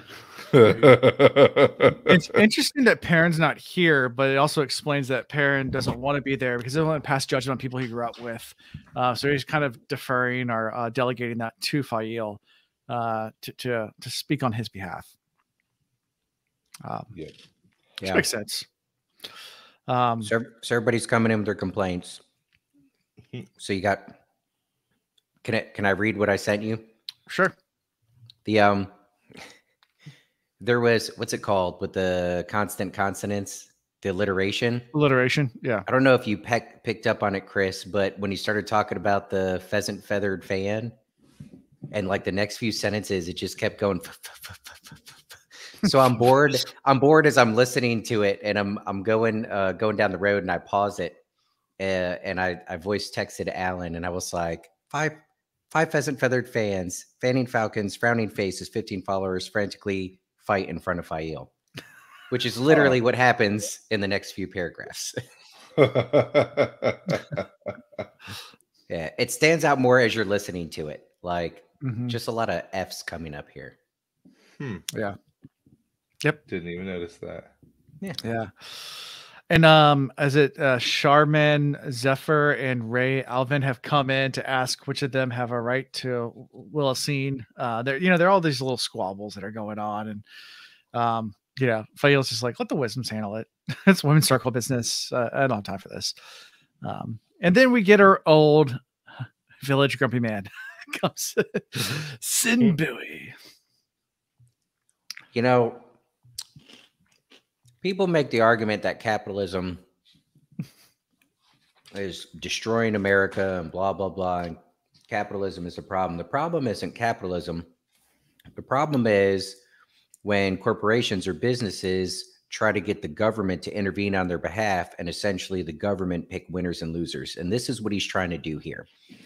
He's not really mad about these people coming in here. He's mad about how it's affecting his business. And now there's other competition. And now there's Tile versus Thatch and da-da-da-da-da. So instead of letting the people with their own money make the decision and pick the winners and losers by like what they choose to spend money on, he's trying to get the local government to influence the situation to help his business. And that's fucked up. That's the problem in America. Corporatism versus capitalism. Yeah. Bingo. That's the problem. Yeah. Yep. And he's definitely using corporatism. He's trying, to use his influence of being on the council. He put it on thick too. He came in on his cane, and he, oh my goodness, can you believe this and can you believe that? He tried to use a little bit of, try to really slyly grease Fael up. He slips up with talking about how the foreigners and like, I am one of those. Like, I don't belong to you people. Like, yeah, he really went in strong with these outlanders in their strange ways. I'm an outlander. It's so funny how, even in the current status of the world, we see all these parallels to what was happening when Jordan was writing this book, and then he incorporated it into the book. It's like, do we literally continue to repeat the exact same cycles over and over and over again? And when the hell are we going to find our way out? Like, I guess that's the moral of this entire series is like the wheel is cyclical, and we're going to keep in it until finally somebody breaks free of it. Maybe. Is that the goal? Are you proposing a new world organization? you know, we're on YouTube and we're live, so I'm gonna go back to the book. They got How the about got that? the guy, the black suit Alan outside. can't We got him. edit. We got him. Alan can't edit. Sit him in. So. You see the door bust open behind Chris. Yeah. Sounds him. But I do enjoy the back and forth banter that we see Fael having to put up with, going back to the ladies and how, you know, they're trying to determine who should have control over the man. I mean, does anybody really have control over another person's body? And then we have this whole back and forth, like you said, about, you know, my company's being hurt because we're essentially outsourcing our work to somebody else, and they're, you know, using different materials, but you know, it shouldn't be that way. That's not the way it should be. That's not the way of the two rivers. It's all just, We've always rode horses. Get these steam engines out of here. Dag nabbit progress, messing up my business. but I love Fael's response, which kind of shows that there's still real people out there. She's like, huh, we chose to go with you. And our roof still isn't done. Yeah. Maybe I'm talking to the wrong person. Maybe I need to go look into Let's go with this tile. New tiling. And he's like, oh, let me get out of here. So, great point. I should have said this up front. I love how Fael handles every single one of these situations. She reads between the lines with everybody that comes up and complains and this, that, and the other. She calls people out on their BS where they need to be called out, but not in a totally disrespectful way, just enough to kind of, you know, nudge them in the right direction. Pretty smart. Yeah. And going back to the whole technology thing, just a little fun tidbit, because I love this aspect of history, is when the cannon was first invented, the first person they tried to sell it to was Constantine, I can't remember which one it was, Byzantine, Constantinople. And he balked and said, we're not going to spill this money. It costs way too much to make them. Our walls are strong enough. We don't need this crappy new technology. And he turned around and sold it to the Ottomans. Well, now Istanbul is was once Constantinople. Yeah, because that, I mean, literally, that's why they change it. I can't say. Well, I can tell like you it better that way. I can tell you it's because they sold the cannons to the Ottomans, and the Ottomans were like, well, yeah, we'll take down the walls. Here, boom, boom, boom, walls are done. Yep. And that's why, yeah. Well, it's lots of other reasons too, but that's a big faux pas in history. Talk about just technology where it's, yeah. Sometimes gotta embrace the change. Sometimes. Yeah. So yeah, but yeah, so I mean, Tal versus Thatch, and Fael's kind of, you know, says, yeah, we'll do Thatch, but you guys get, you know, hurry up and finish, or we'll go with Tile. So get to it. Yeah, you should be more focused on running your crew than coming in here complaining about, you got work to do. You know, you can't be making money. Get to it. Yeah. Exactly. Yeah, and more petitioners come in, you know, about herbs and cures directed to the women's circle and a couple other things, dispute our boundaries. Just array of things. So I don't know if anything kind of perked up there that you guys want to discuss, but it's just basically just petition after petitioner after petitioner coming in. Yeah. Well, I mean, like I said, she does a good job. Well, so she started the taxation in the two rivers. Right. So she really is establishing a kingdom, which is something that they haven't had since Manetheren, to be honest with you. So she's kind of reestablishing the new Manetheren under Perrin. So I know it's a far stretch. Maybe we got some of that right. Maybe we are getting the revival of Manetheren, just not the way we wanted it. Because she realizes that she's making promises and they're growing the people and more people are pouring into the two rivers. So she's going to have to create infrastructure. So we see Fael's upbringing really coming out. And I think this is where the benefit of having a father that was a general and a tactician and really a creator comes into play rather than just a king. because she sees the gaps that Perrin will never see. Mm-hmm. And she has the authority of really her own authority, but it's her husband's name, but it's her own, verbalization of what needs to happen. And she will be the one to create this kingdom here. Okay. And we know that's going to come to fruition. I mean, I don't want to skip too far and ahead. Perrin's okay with that. Yeah. Perrin has literally been behind the curtain, listening to everything going on and kind of snickering like, she's got to deal with all this. And I get to sit back and she's doing a great job. I'm going to make sure I give her props when she comes back here. And, I got to make sure she knows how much I appreciate her, because at the end of the day, this is all her work. And I get to sit back and do what I want to do, which is be out of people's faces. Like, he's the ultimate introvert. Right. And she's that extrovert who is kind of getting drained at this point. So she's kind of like over it. And then all of a sudden the women's circle walks in. It's like, not the women's circle, but a group of women. Yeah. And they're, talking about how boys have run off because of stories they've heard from Perrin, and they're saying they're frightening people, and the weather's unnatural. And Fael's like, yeah, you guys are Two Rivers people though. You guys got this. You guys are fine. So like, my husband's always talked about how great y'all are. And by the way, you're talking about Perrin and all the stories he's telling. How about I hook you up with a lunch date with him? You can discuss these things with him and make him shut up. And maybe you can even make him do his job so I can not have to do his job. Let me put you on his calendar. Yeah, let me take care of that for you. They're like, no, we're good. We'll deal with you. I mean, so this is where I really got concerned, though. The fact that our wisdoms are not able to hear the wind.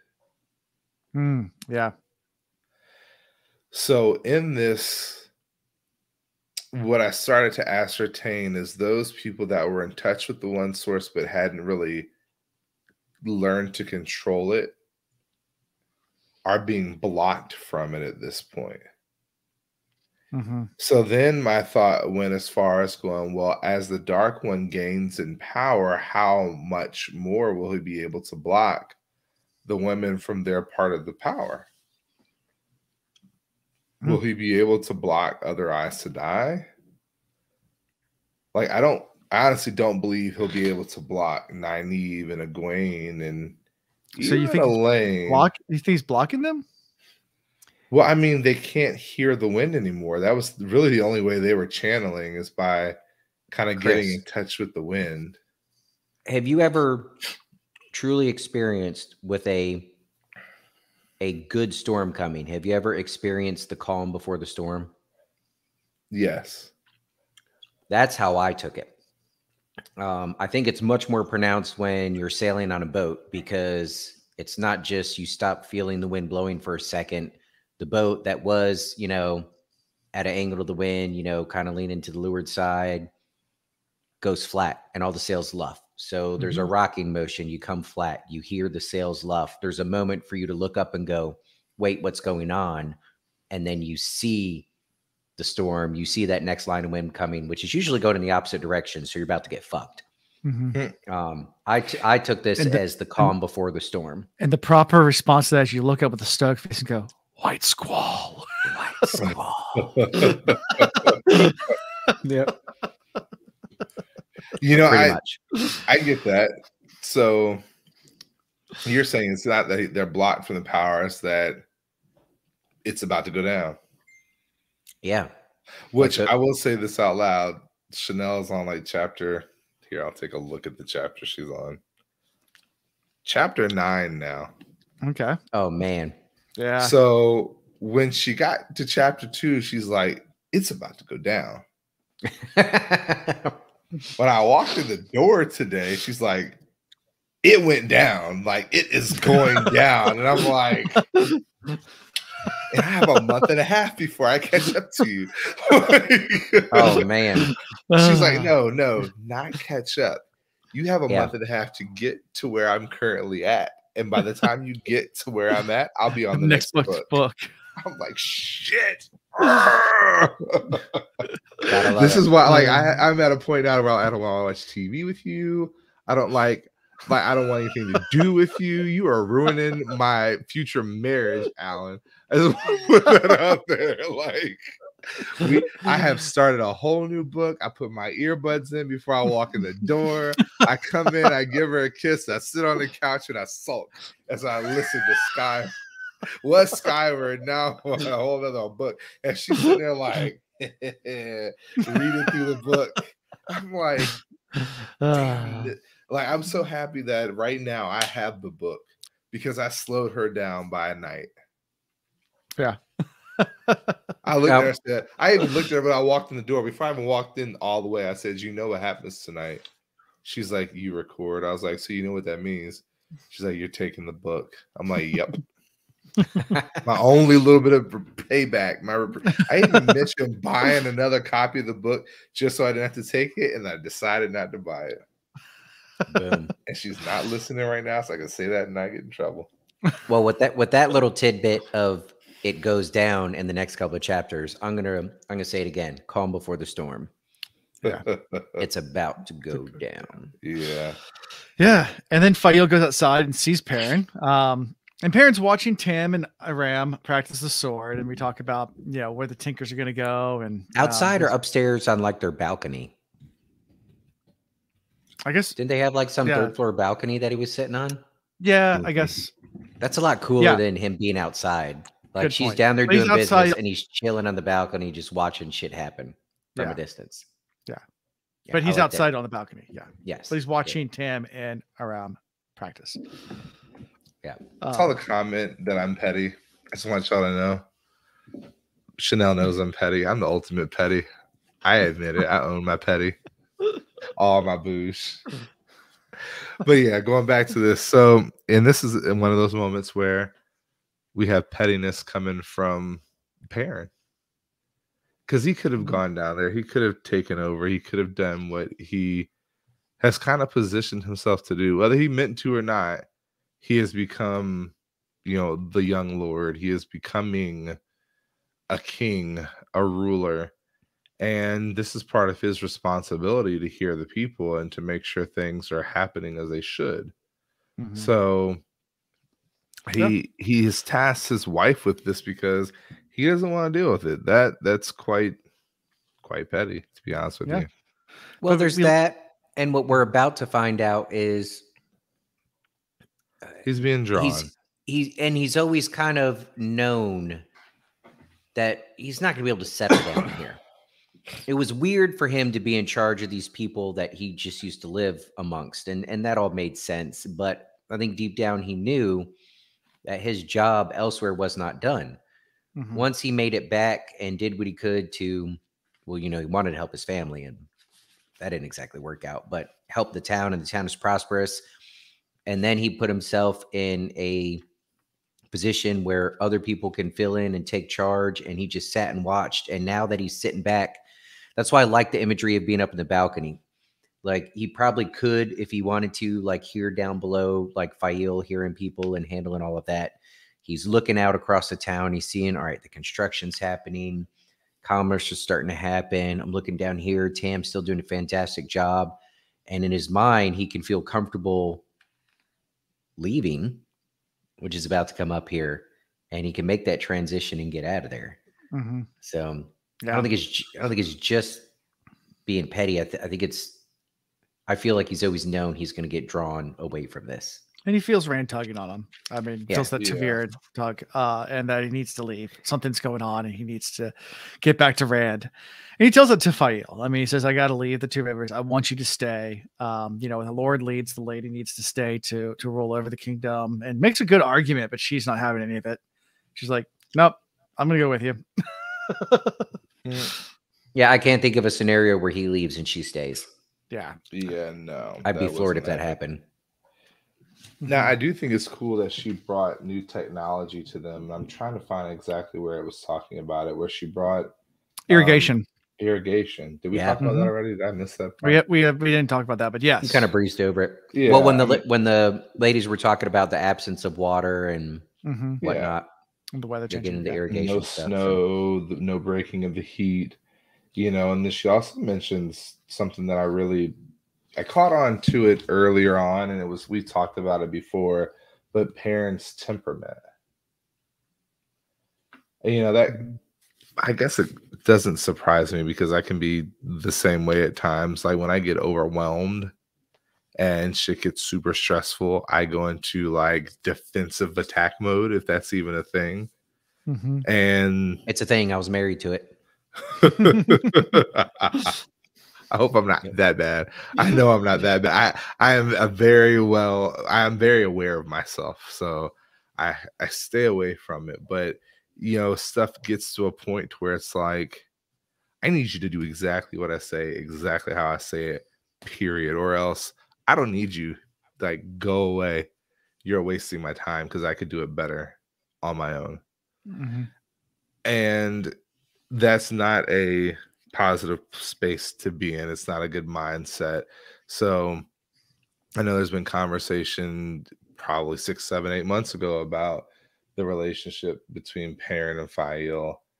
And I just say, I hope that doesn't evolve into anything more. I hope it kind of just remains on the outskirts, but it doesn't turn into like domestic issues. And if it does, I hope she drops parent. As much as I love him, he's my boy. You know, I hope that she makes the decision she needs to for herself. And it's like, all right, I'm taking the kids, the pups, and we're leaving. Yeah. Yeah. Yeah. And that's how we end this point of view, is with you know, the argument's pretty much being shut down that Fail's going to go with Parrot, and Parrot needs to go to Rand. Yeah. Do you think Aram's going to go too? That's a good question. Yeah. Or will they leave the Aaron to be here to help take charge of things? No, the last time we had Perrin actually in a book before this, was that Shadow Rising? And that, anyways, doesn't matter. Mm-hmm. Like Aram was constantly following Perrin around, was Mm-hmm. just constantly on his heels. And Aram, he's not training with Tam just to get better with the sword. I think he wants even more to put it in action. So if there's a chance to leave and take the fight somewhere else versus just sit there and wait for somebody maybe to attack and defend, yeah, he's gonna go. Yeah. Mm-hmm. Sounds good. So anything for all this? Nah, I think we covered it well enough. Tam is still the man. As always, Tam is about to. If they both leave, he's going to be running shit. Yeah, I can see that. Yep. So being that we're about at a halfway point right now, guys, we are going to take a quick, let's say 10 minutes. That work for you guys? Yeah. And we'll do a quick 10-minute break. I'll put something on, like a countdown. And we'll be back in 10 minutes or so to finish up the rest of this prologue, because we still have a lot left. But yeah, I needed to refill ice and use the restroom. So we'll be back in just a little bit. So, all right. Yeah. So what do we do? Can they still see us? Yes.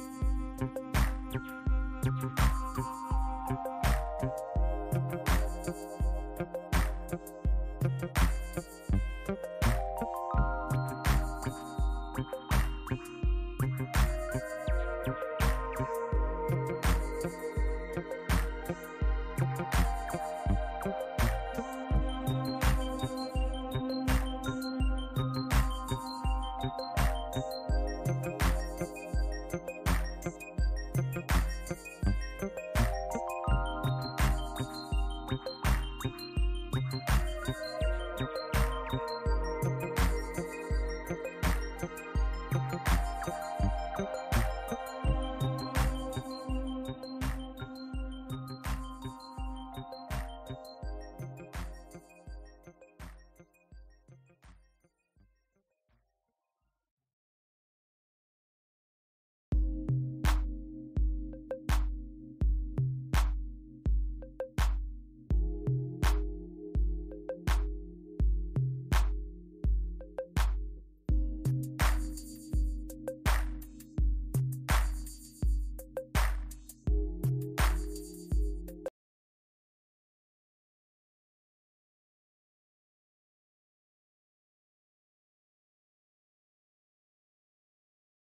see.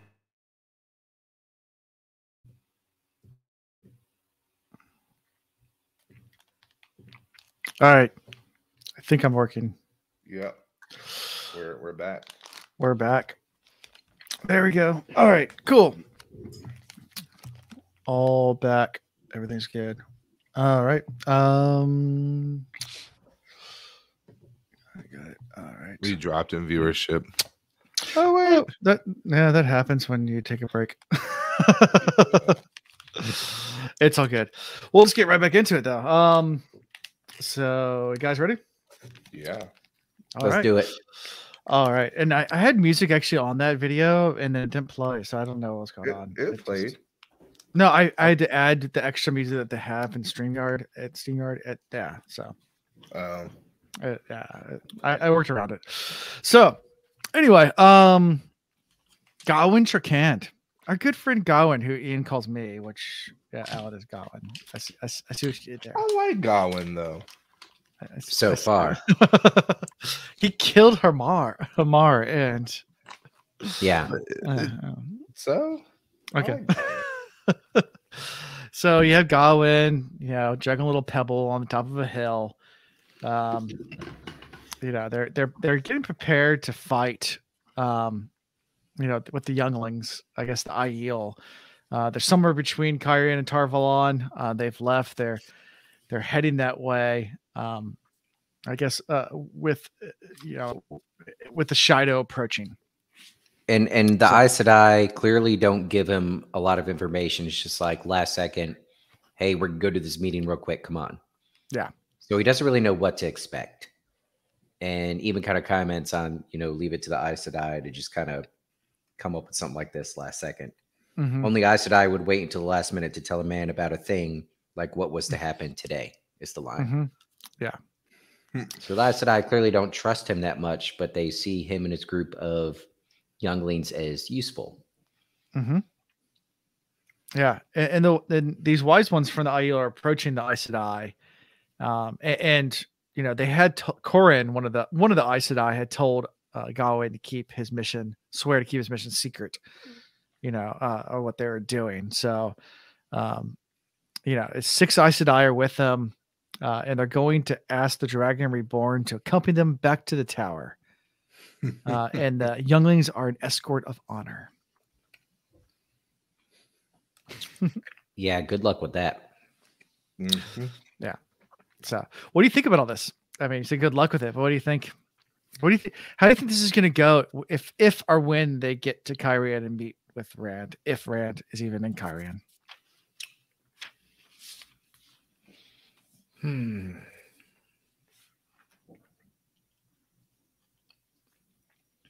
I mean, they're making deals with the Shido now. Mm-hmm. So that's not going to help it. Gawain within this section is catching rumor about his mother and sister dead and Rand's to blame. Mm-hmm. That ain't going to help it. Mm-hmm. Rand clearly doesn't trust, we already know, he don't trust anybody coming from the tower. Because he knows too much about what's going on in the tower. Correct. That ain't going to help it very much. Mm-hmm. Another big fight. I'm wondering, I'd have to look at a map. What are the odds of... All right, so let me go back to the map. Mm-hmm. Of Gawain running into his mom before he runs into Rand? There's that, or what if this party of Aes Sedai runs into the other party of Aes Sedai? One's going to Caemlyn, and the other's going to Carrion. But where I got to draw lines to see if there's a chance they intersect, because that would really be the best fight. So who are you looking for? All right, so right now we're leaving Tarvalon, right, and heading to Carrion. Mm-hmm. And then we have the other Aes Sedai and Saladar, which is, if you look at between Amadicia and Altara, there's Saladar's right there in between them. So it's south to the west, but not all the way west. It's like, and they're going to Caemlyn. So I guess they wouldn't cross paths. Yeah, and the Tarvalon to Carrion's a lot shorter. It's a lot longer road.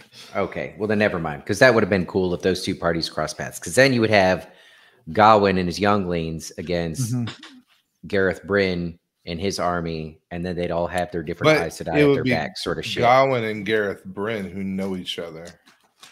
Yeah, well, all the Aes Sedai would know each other. But then, Gareth would be like, "Your sister's still alive." Sure. So that would start to dispel some things.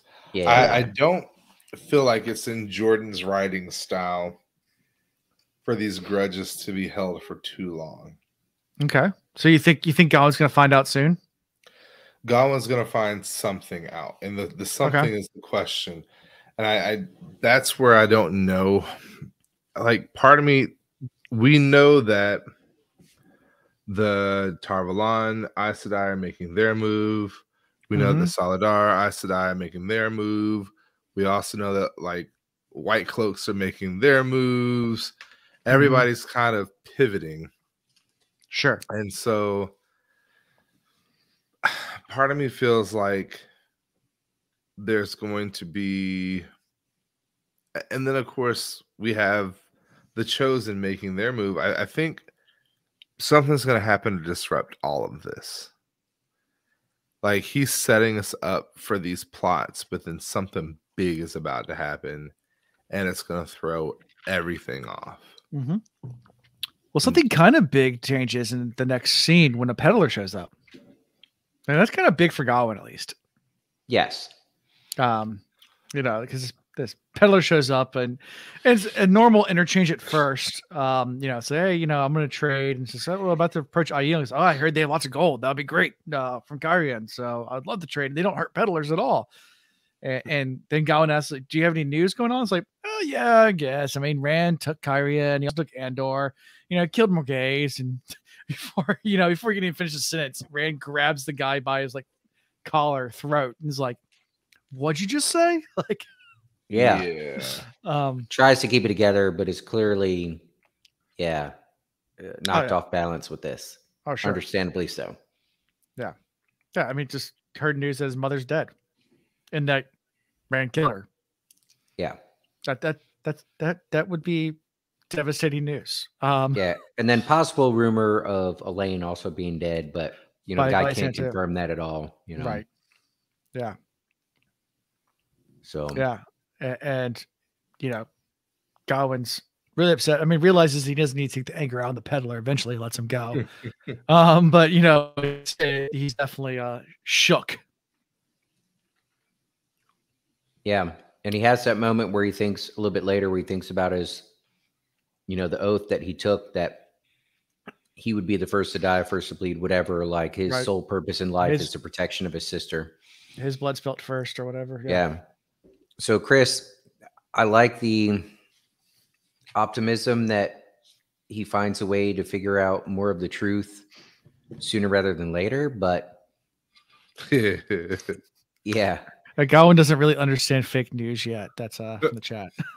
From the chat.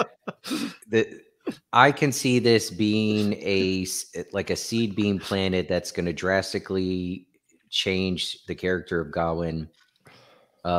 Maybe send him on a rampage, or maybe just slowly over time and a long period of time, make him an enemy of Rand for, like, his own personal reasons, to the point where, like, if it's prolonged for long enough, even if he finds out the truth that Merguez is alive and his sister's alive, that hate has built up so strongly in him towards Rand, and that momentum in his character and his being like is so far gone. Yeah. Yeah, he probably like I just see this continuing. That this has the chance of being one of those small fuck ups early on here that can lead to huge drastic outcomes. I mean, he might even become a dark friend.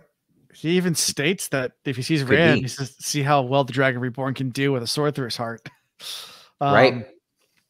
But good question, Chris. If his sole purpose now is all right, it's not about, you know, he stayed at the tower for his sister, he stayed at the tower for Egwene. He thought he was doing the right thing and protecting the tower because of his mom's relationship and blah blah blah. But now his sole purpose is revenge. Mm-hmm. What is he willing to do to get that revenge? If he puts that revenge above anything else, could he become a dark friend? Absolutely. Can he get recruited by whomever might give him the better chance and more power and whatever? Absolutely. For sure. Yeah. So this could send him on a pretty wicked spiral. Yeah. Unless he makes it to Rand around the same time the White Cloaks do. Right. And there's still hope if he could find out some. Yeah, if he could find some info rather soon to negate some of this news. But the longer it festers, considering that oath he gave as a very young child, that's going to be rough. Could be. So yeah, I mean, it's a short point of view, but it has a very large implications for the future if, like Ian said, it festers. Yeah. And it doesn't have resolution quickly. Mm-hmm. Yeah. And if they're pairing up with the Shido, like no matter how they meet up with Rand, or if they do you think this is going to be a happy meeting? There's not going to be a quick opportunity for Gawain and Rand to have a little chit chat. Yeah. You know? Exactly. They're going to find themselves fighting right off the bat. Exactly. Yeah. And so, you know, after this, we switch to Katarine's point of view. Anything from Gawain before we switch over to Katarine? Nah. Yeah. So Katarine's with, you know, kind of leading the Aes Sedai here, and they agree to meet the Aiel, and they have this little interchange with Savannah, who is now, I guess, the de facto leader of the Shadow, and comes in with all these demands and everything like that. And Katarina is kind of like, I think it's like, who the hell does she think she is? It's like that's not how it works. Like either you serve the White One, or you are, you know, are forced to serve the White Tower. There's no, like, you either willingly do it or you're forced to do it. There's no negotiating with the White Tower. It's you do what we say. But you know, which is pump up the pompous. Yeah, exactly. And you know, they do agree somewhat of a, I guess, a loose alliance, but Savannah also wants to see Rand's face and make sure he knows it's them. You know, when they do meet up. So I think you know, of course, the Shadow have a completely different motive than these Aes Sedai do, somewhat. You know, they're on a charge from Elida to bring Rand back, I guess, somewhat safely, or just back in general, you know, alive. Whereas I don't know necessarily if the Shadow had the same idea, but no. And the arrogance and stupidity and ignorance of the Aes Sedai still to think that their influence is so great. They think people think very highly of them when they really don't. They're looking at the Shido as like a useful tool. The same way they're looking at Gawain and the younglings as, well, these are pawns that we can move around to help our scheme. The Shido don't think of themselves that way. Right. No. They're trying to partner on this. They don't see themselves as less than, or I'm going to do your bidding. So this is going to be a rude awakening for these Aes Sedai at some point. Right. I agree. And then we go into Katarina's true colors. I see your true colors shining through. I thought black was the absence of color. Yeah, I guess so. I Or is white the absence color? All right. can't No, remember. white is all the colors Oh, combined. it's all White the is Black all is the the colors. absence. yeah, black absence. Okay, Black yeah, is good the point. absence. Yeah, so yeah, Yeah. no colors, just colors. black. Yes, again, Reed's been black for 12 years. And so is Galena. So like 2 of the 6 are Black Aja. Like, Coincidence? This is I gonna think turn out. not. This is gonna turn out great, right, guys? Mm-hmm. Yeah. So what do you guys think about Black Aja within this party? I mean, it's only 6 Aes Sedai that were chosen. Like 1/3 of them are at least as far as we know, at least 1/3 of them Yeah, are let's black. just say we don't know how many really are. I think it's just indicative of the state of the Aes Sedai, and it goes all the way to Swan and her being there but not being there. If you're the leader, you need to be fully committed to your people. I mean, this goes back before her too. Let's just be real. Probably goes back to 2 or 3 Amelin, who probably had the idea that they needed to be focused more on finding the Dragon Reborn and taking the control rather than managing their team. Or I should say leading. They managed very well. I tell you to do this, I expect you to do it. I tell you to do that, I expect you to do it. They didn't really lead their people. So, that poison kind of crept in and then spread. Yeah. And I still blame the Oath Rod too. It's done more harm than good for them. Yeah, because there's this false sense of security. Yep. When you have this ever-present idea that people can't lie to you and that they have taken a unbreakable oath. But now they're just master manipulators. Yeah. Yeah. So Yeah. I bet the Oath Rod was probably introduced by like the original Black Aja. Like the original Aes Sedai Dark Friend that was like, well, we're gonna slide this in here just to fuck up all their plans. And that'll make it easy. That'll make it easy for us to operate. It'll also give us cover because they're gonna assume we're telling the truth and that we can't kill them. Meanwhile, we got some secret way of being able to get around that. Right. Yep. Shady. But also, like, we don't know for certain that all the Aes Sedai gathered in Salidara. We don't know that there's not Black Aja there. We don't. In fact, statistically, I mean, you look at how we're finding them sprinkled around everywhere. I would say there are Black Aja there in Salidara, and they just don't know it. Okay. Sure.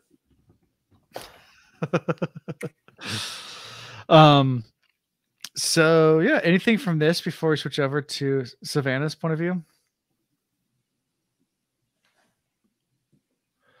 Anything more on the Black Aja? No, they're just there. They're gonna mess some stuff up, but I don't know how to say this, but I don't really think there's much relevance to those two. Yeah, I don't see this group getting that close to Rand, to be honest with you. Yeah, I don't get that feeling either. Okay. I feel like they have a better chance of somehow coming into contact with the other group of Aes Sedai or running into White Cloaks and then or even a group of Aiel that are out to hunt down the rest of the Shido. Yeah. Like, there's so many barriers they would have to get through. There's not going to be a simple, procession to Rand. Yeah. No. Nothing. I love all the shures that are popping up in the chat. Yeah. Sure. So there is the thing about the order of not killing them. She's like, why? She asked. Orders to preserve the Dragon Reborn made no sense, even if they delivered him into Elida's hands. And these are orders coming from Elida. From Elida herself? I think so. Yeah. Yeah. Okay, those would be part of my questions. All right. You're not talking about the Black Aja order. I mean, they didn't get into that really. It's just you're talking about the orders just to get Rand, right? That came from Elida. Is that what you're talking about? Okay. Yeah. Hold on. So I Hold guess up. I misread that. I thought maybe that was an order that came down within the Black Sisters. Okay. Yeah. For Now the Galena, procession. Katarine had known only 3 to recognize. Orders were left on her pillow or in a pocket of her cloak. The ink ready to vanish. She had a secret place to leave messages and dire orders not to see him. She never disobeyed. There might be Black Sisters along, those following the day behind, but she had no way of knowing. Why, she asked. Orders to preserve the Dragon Reborn. I guess the way when she talks about the orders to preserve the Dragon Reborn, it's right after she was talking about the secret messages she was receiving as a Black Aja. Sure. So I assumed she got it through that. Okay. And then, again, I'm jumping all over the place, but then it goes to the conversation from Demon Dread, I guess later on, about how the order is to let the Lord of Chaos reign. So I kind of, in my mind, connected those dots as that was part of the order. And that Rand is, at least from the Great Lord of the Dark, or whatever we're calling him these days, like he considers Rand the Lord of Chaos. Okay. Interesting. Sorry. Yeah. I'm rambling. So Savannah. So Yeah. we switched to Savannah. Thereva is upset about the way that Aes Sedai treated them, but Savannah is content because they did agree to an alliance. They're kind of going back and forth, critiquing the plan. Savannah does feel threatened about her authority. It's kind of this little, you can see some cracks in the shadow itself. So, and their idea is, they want a knife between Rand's ribs. At least some of them do. And, maybe it's easier dealing with the Aes Sedai, so forth and so on. I love her attitude. A new day has come. We no longer are bound to the threefold land. Any eye can see that what was has changed. We must change or be ended as if we never were. Then she said, new day or old day, what are we to do with Rand al'Thor if we do not manage to take him from the Aes Sedai? Better and easier if we slipped a knife between his ribs while they were escorting him to the north. So, it's not that they want to get rid of him, it's that they want to take him. Right. And she also has the idea that they'll never send another man to Rodian. Like, she's, yeah, that's part of this power. change. Like, yeah, I'm chief now. I'm chief. Right. I'm taking over. She wants to have the so-called Karakharn, the chief of chiefs, chained before her tent like a vicious dog. And then the land would belong to the Shido. So she's all about, taking over this new land. And I guess in her mind, if she can capture Rand, then she will be able to get the rest of the Aes Sedai, or the rest of the Aiel to follow her. Right. Good luck with that. And she does have this strange cube, because that she got from a wetland. A random man. So that was probably part of Demodred's visit with the Dark One. Maybe he was given a new toy to play with. Yeah. Here's a good one. Tell us your thoughts about Savannah. Savannah, Georgia. Savannah, Georgia. Well, this time of year it's getting quite moist. The humidity, I declare. No, it's not Memorial Day yet, but I will wear my seersucker. It breathes nicely. Yeah. I like her. I mean, she's ambitious. Okay. She's not going to be successful. She's going to get in the way, but at least she's ambitious. Okay. Ian, your thoughts? I wouldn't mind if they were like walking down a path and a giant boulder just accidentally landed on her and we didn't have to read about her anymore. I'd be okay with that. But what do you think's in the cube? What's in the cube? What's in the cube? Pandora's box. Pandora's box. Could be something that would allow them to control Rand. Okay. Or defend themselves against Rand. I would think some sort of weapon or some form of defense when it comes to Rand. Gotcha. I don't know. Cool. Yeah. But okay, so it says that she'd need the aid of a wise one who could channel. Mm-hmm. So Angreal or Terangreal? So it's got to be some type of Terangreal. Which is the one where you have to channel to use it? Is it Terangreal? Well, Terangreal don't necessarily have to channel to use it. So Angreals and Saangreals enhance the power. Terangreals do things. Sometimes they need channeling. Sometimes they don't. Like the World of Dream, the ring. You don't necessarily have to channel for that one to be used. Like, anyone can use it, I think. But most of them you have to channel in some kind of way. Didn't we see a stone already that could transport things and people to places?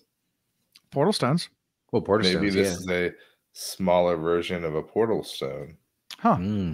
Interesting. And maybe once this is activated, it would take Rand to, I don't know, somewhere he doesn't want to be. Or somewhere that he'll have to end up going eventually, but doesn't want to go right now. I think Chet has the best theory. So do you think the box has little colored squares on it? Is it a Rubik's cube? Yeah, you peel the stickers, you peel all the stickers off, then rearrange it so they're all on the same side. Yep. Yeah, that's sweet victory. There you go. But I mean, it has writing on it and everything. It just kind of reminds me of the portal stones. Okay. So maybe it's a portable portal stone that would take Rand somewhere where he's in the midst of 13 Dark Ones, or we don't know. Or maybe it's one of these things that have like different element powers on it, and then you have the fifth element, and you have to insert all the crossover, man. You can have a crossover, right? Multi-pass. So, do we have anything else from this before we move on? Could be the old dick in a box. Oh, it could be. And the dick in a box. A very small one. the guy that met him on the mountain was like, "Hey, check out what's in this box." Yeah, just open the lid. Yeah, reach down in there. It's at the bottom. Yeah, Adam. You guys ready? Yep. Go to Margaze. Yeah, so we go to Margaze. Obviously still alive. We already do this. But Margaze is on her way down south. And she's kind of in this little tiff with Talonvor. Say little tiff. They're in a big tiff. It's Talonvor wanted them to go to Gillidan, and they went towards I guess was it Amador instead. Mm-hmm. Where the White Cloaks are, and Talonvor thinks it's a bad idea. Thinks it should go the other way, and yeah, that's kind of where we are. And he's thinking less and less of her as a queen and more as a peer, and she's not really having that either. It's this really, really interesting dynamic going on.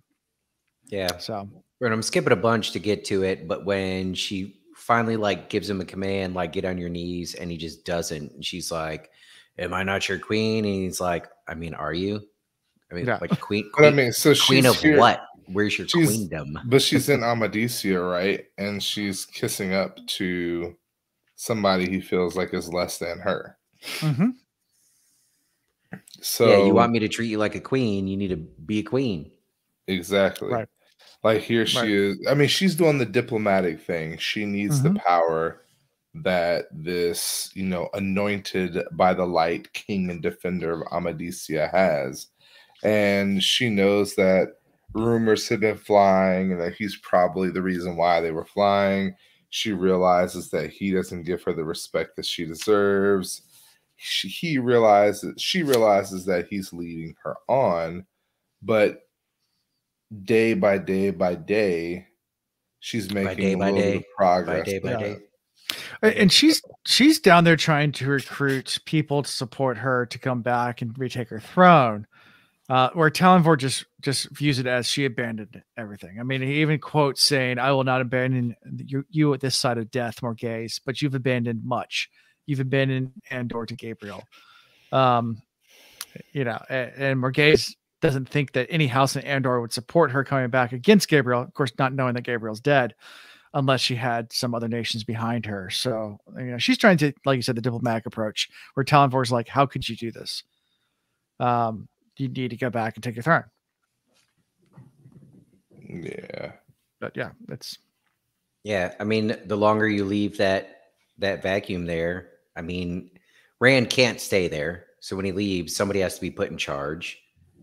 The longer you leave them there, the more of a grip, more of a hold they'll have, because they're going to have the backing of the Dragon Reborn, which not many people are going to want to cross, especially after what they just witnessed in Camelin. So you would think speed would be of the essence. We got bots in our chat. Yeah, I saw that. All right. Got bots in the chat. Yeah. At the end of the day, though, Talonvor has a point. She could have gone elsewhere. She could have not begged so much. She could have. He's really stuck on what he feels like they should have done versus what was done.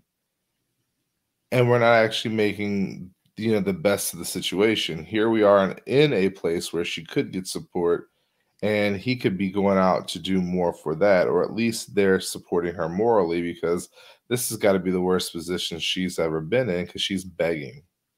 I'm sure Tom's had her in worse positions. Well, giggity.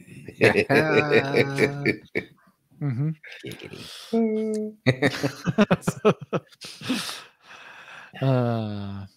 Yeah, and then of course Lenny's being Lenny the entire time, which is just getting under Morgase's skin as well. Like, and I know still treating her like a little girl. Now you're raising my daughter.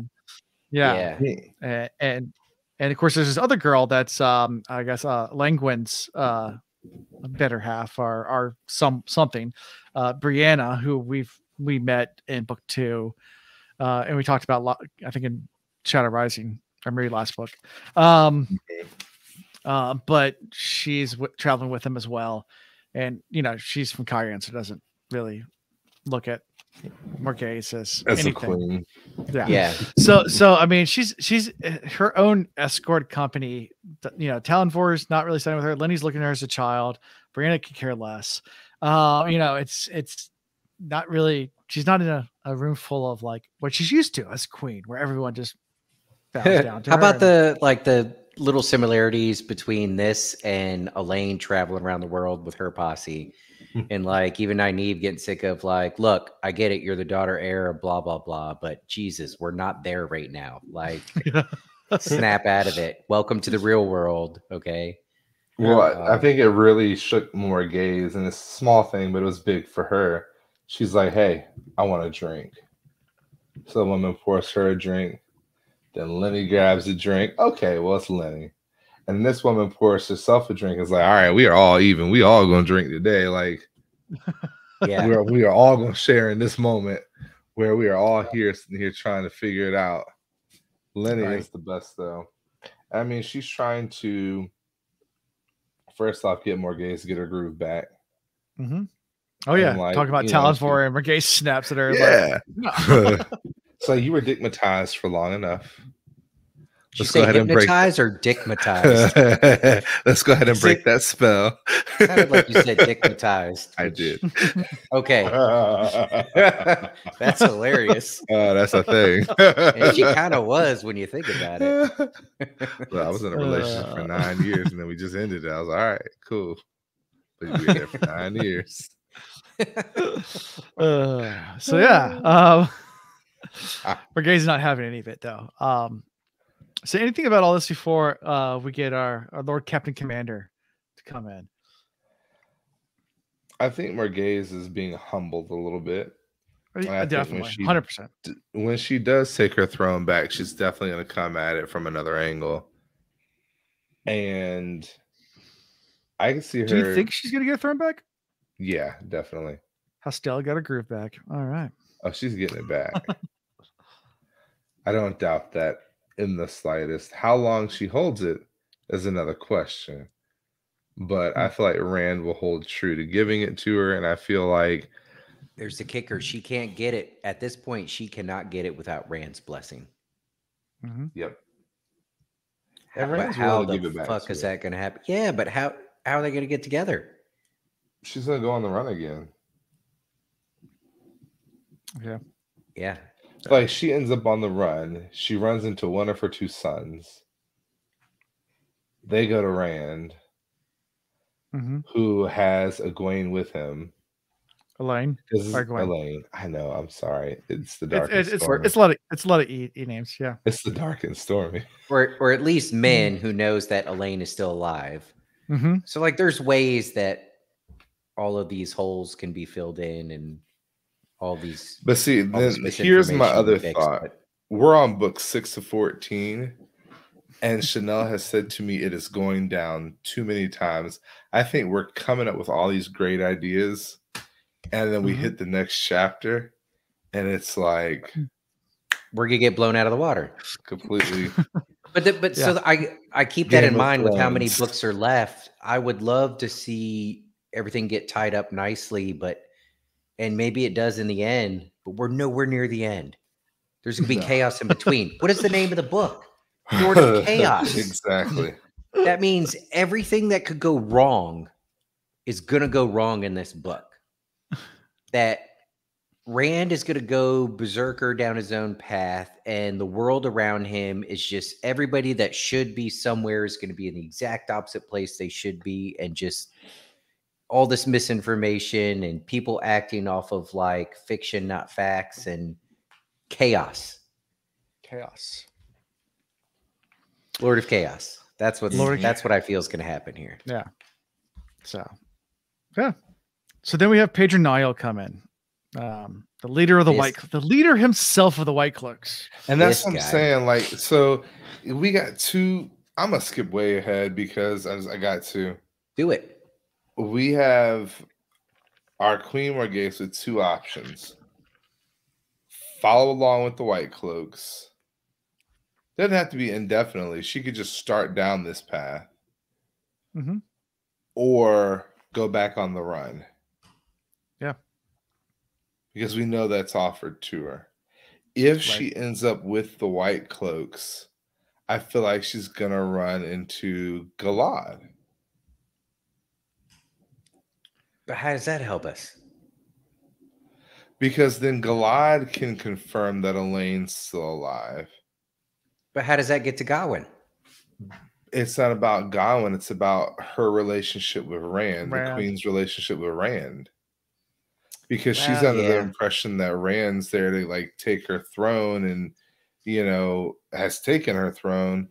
But then we're going to see that Rand has Elaine. So then like pieces are going to kind of fall together there. And then again, I still feel like there's a deeper connection with Rand and this family. I know I made that assumption earlier on. Like there's going to be some story. Like we don't know the connection that his mother has. Maybe she served. Maybe she was, an Aes Sedai for the court or something. I don't know. But there's going to be a connection. There's got to be something deeper with Rand besides just him and Elaine. But that's enough in and of itself. Yeah. To kind of pull that group together. And then it's going to kind of put the White Cloaks at odds because, Galad has his group and they're going to follow him. They're not going to go against his mother. I think this is part of the chaos. I've yet to put in my head any good reason to align with the White Cloaks. Out of everybody in this book so far, they have still just remained an enemy. He does pledge 5,000 soldiers for her if she asks for it. She can have 5,000 White Cloaks at her back. That's like the Pope saying, "Yeah, you could be king, but I place the crown on your head." Yeah, I don't know. That's happened plenty of times throughout history. I know. Until eventually somebody snatched the crown and put it on his own head, and that's what she needs to do. Yeah. Okay. And Morgaze is kind of stuck because she doesn't know whether or not she wants to accept this or not. I mean, it's yeah. When he first came in, she thought he was there to arrest her, of course, but you know, that's quickly taken off the table. And you know, Morgaze is still kind of toying. Do I want to? And he informs her, it's like, hey, Gabriel's dead. Rand killed her. He holds with Camelin. Why isn't she seeking out Aes Sedai? Well, because she done the White Tower. She talks about that. She talks about that. She said she wished she, you know, now thinking back in hindsight, that she hadn't been because of Elaine. She had this because they took Elaine away from the White Tower, and she was pissed at the White Tower and sent a delegation there. That was why Elida went there originally, was because there she was a whole split. Yeah, she kicked Elida out, saying she wants nothing to do with Aes Sedai anymore. So she kind of burned a bridge. Yeah, but I feel like that's an easier bridge to mend than aligning with the White Cloaks. And you'd have better access to information with the, well, whether you could trust her or not, this is a different story, but access to information like Aes Sedai have a way of getting messages and information from all around the known world. Mm-hmm. I don't know. I don't know what she's going to do. I don't necessarily agree with anything she's done so far. I don't know what she's thinking. She didn't realize beforehand that the White Cloaks were in charge here. Mm-hmm. She went to a king for aid and ended up with the White Cloaks for an answer. Yeah, true. Yeah. And then, of course, as we move a little bit forward, we got a Serbian boy who's like... Yeah. Before we get there, I mean, what do you think about Pedro Niles' comment about Rand being a false dragon and just being a puppet of the White Tower? And he's sure that the Aes Sedai are just channeling for Rand to make him look like he's actually doing channeling and stuff like that he's actually just a puppet. Well, we also know that Padden Fane has not come back into play, but he's also like controlling the minds of the White Cloaks. He's been involved, He's influencing. That's probably part of it. So the question is this guy extremely naive, or does he know who Rand is and he's trying to do some sort of misinformation campaign here? I can't believe that he's that naive. Mm-hmm. No, the misinformation would make sense because he needs to downplay Rand's power to upplay his own. Yeah, that'd be my guess. Some variation of that. And even though Rand's got the Aiel, he's probably got the larger army. He just needs the people to back him. Yeah. Yep. And so after this, Niall leaves, and Talivor, Basilgil, and Langwin all dart in, saying, like, listen, they came 30 men. We would have warned you, but they came fast on us, and we were afraid for your life. And Morgaze snaps, and I'm like, I'm fine. Hey, this is how you're going to protect me then. I don't need you. I don't need you. Yeah. And they, pretty much. Talivor, leaves right after that. Out, has a hissy fit. Has a hissy fit. And then the girls get in a fight about teasing each other about stuff. And Morgaze throws a couple punch and screams at all of them to get out. And even Lenny's like, I just want you to know, he got knocked out for you. Yeah. But, you know. Yeah. Yeah. Up until this point, this whole section was just kind of a little meh and a little bit annoying to me, because I'm like, what are you doing? What is this bullshit? It is. But then shortly after, a young, lively servant comes in. With a crooked nose. With a crooked nose. It's C-Team. It's not even C-Team, right? Dark friend ever. Not even Peter's back. Fucking bought the t-shirt. It's Peter from Market Sheeran. Oh my gosh. Now how great would it be if, so we already know that some of the Chosen are able to disguise how they look and everything, right? We've seen it with some of the female Chosen. What if Pater is fucking Damadred? Or like some supreme, like the most badass, like turns out to be Nameless, and he's just slow playing himself into a role. I didn't even think about that. Team Pater. Yeah. When I tell you I breezed past this, let me tell you how quickly I breezed past this. I didn't pay attention to the fact that it was the Pater until you guys made a comment, and I went back and I was like, huh. It is Pater. I certainly did not miss that. Yeah. It's Pater. It wasn't a big shock and awe moment, but I did laugh. I was like, you gotta be fucking kidding me. And he's still playing the whole my so my uncle like had an idea which kind of isn't gonna work now, but we'll come up with another one if you just like can we be friends and do something together? I don't know what I'm doing. Like either he's truly the worst dark friend ever, or he's the best. There's no gray area in between. Yeah. Jake is calling you on your there you go.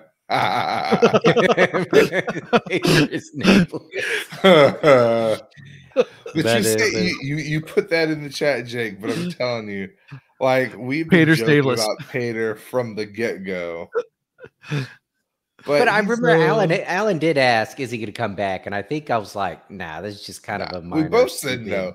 We were like, this is like a one-off. Like, how do you work this loser back into the story?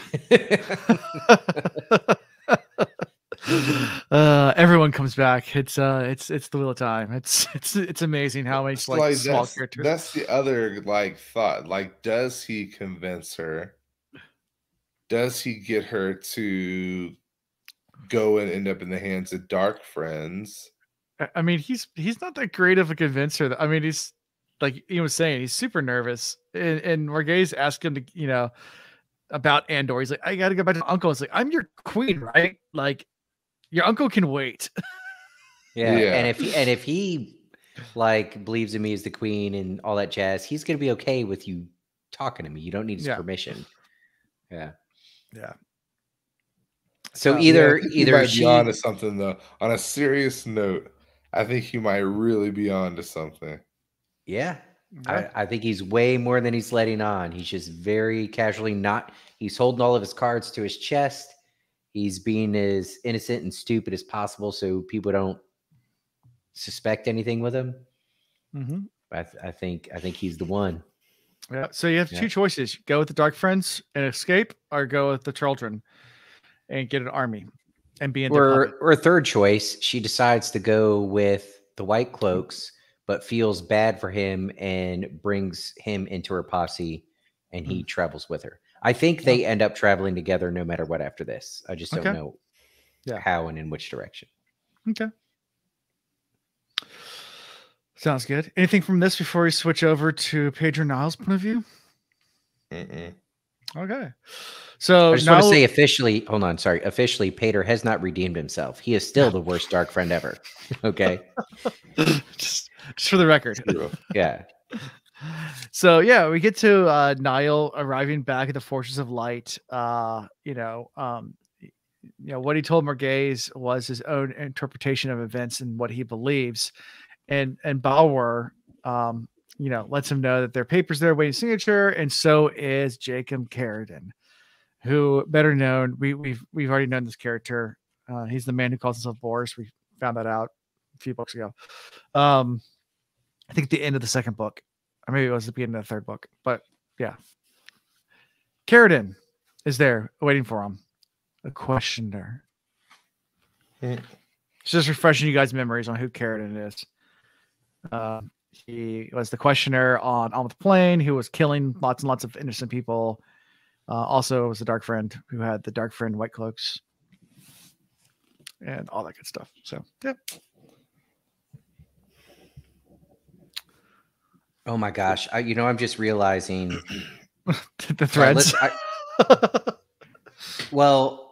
So all of that way over my head. I listened to this probably 3 times through, but as long as it is, you know how many times you get distracted listening. And I read through once, but this kind of whole interaction here, I think every time I got so excited about Pater being back that my brain didn't actually let me focus on this.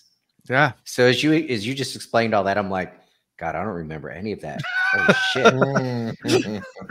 I totally missed all of that. Yeah. Well, he's there. And he's asking, they're just basically going tit for tat back and forth about stuff, mostly about Aes Sedai and Saladar. wants to know whether he wants to take care of them. Padron Nile says, nope, let's leave the Aes Sedai there, and kind of confused. It goes back and forth, and they're confused about his motives. And you see some of the cracks there about, Carradine questioning now Niall's decision to let Aes Sedai just exist. Like, what's your why? Why are you doing this? And Niall thought he could bind the nations together under the leadership to dispose Rand. And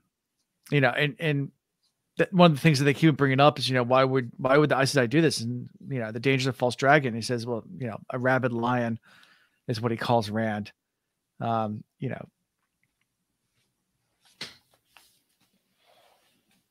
kind of bouncing through this, but yeah, no, I do remember the back and forth about telling him not to go to Saladar. Mm-hmm. And then he references like a previous dragon 1,000 years before, or more than 1,000 years before, and had already conquered more than Rand has yet. Yeah. Oh, and Niall did not consider himself another Arthur Hawkwing, but he was what the world had. So he's trying to put himself. He's trying to put himself in a position to prevent what the last false dragon did, at least grow any bigger than that. So his focus is less on the Aes Sedai, and probably because he thinks, well, maybe he thinks it might be one of those, the enemy of the enemy is my friend at this time. Mm-hmm. Like the Aes Sedai actually might be some kind of help in keeping Rand in check.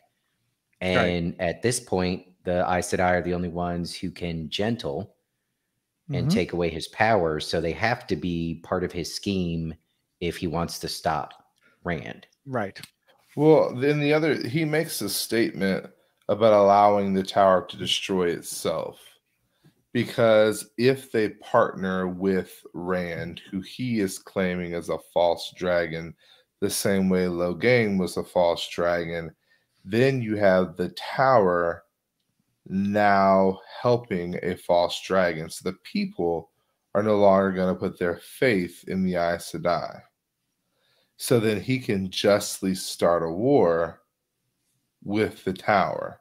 But if he starts the war earlier, it's just the White Tower versus Aes Sedai, as opposed to the not White Tower. Again, White Cloaks. White Cloaks. White Cloaks versus Aes Sedai, when what he really wants it to be is the White Cloaks protecting the world against the false dragon. Yeah. Right. Again, I'm going under the assumption that he does believe that Rand can channel.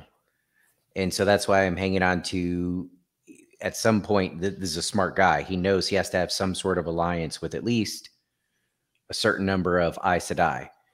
They're also aware that the tower is split. Because they're aware of the Aes Sedai that are in Saladar. So really, at this point, it makes more sense to not touch the Aes Sedai. Let one of the two sides align with them, and then the other Aes Sedai are automatically going to fight against them.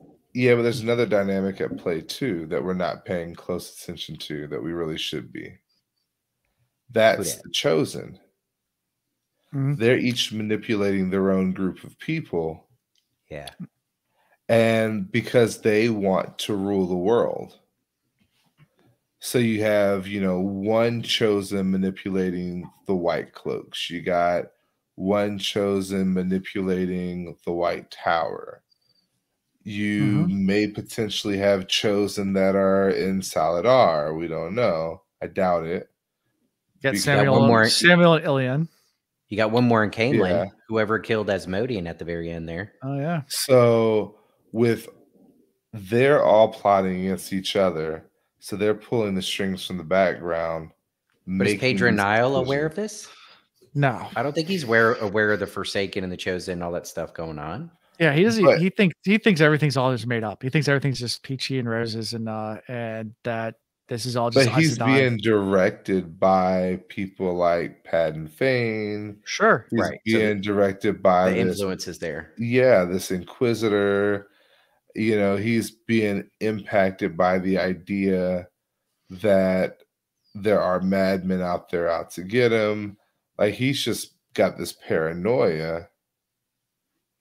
But he's not, I think smartly, he's not in a rush to, I mean, the White Cloaks have plenty of enemies, but he's not in a rush to make more enemies or situations worse. Well, no, and that's where he's looking to make, he's looking to make a power play with Morghese and link up with her.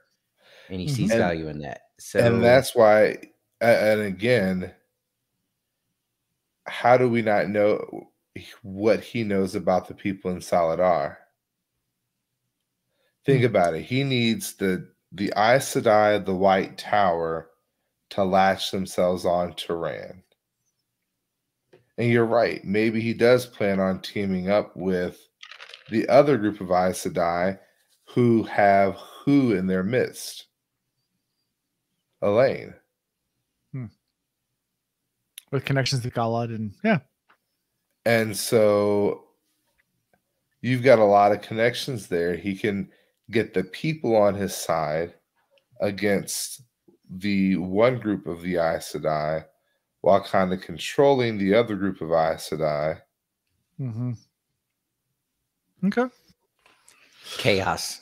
It is. Yeah. Speaking of the Chosen, are you guys ready to switch to the Chosen meetup? Yeah. Have a little barbecue. Yeah. So we get to BYOB. meet two more Forsaken, two more Chosen. It's Messina's point of view, which is we haven't met yet.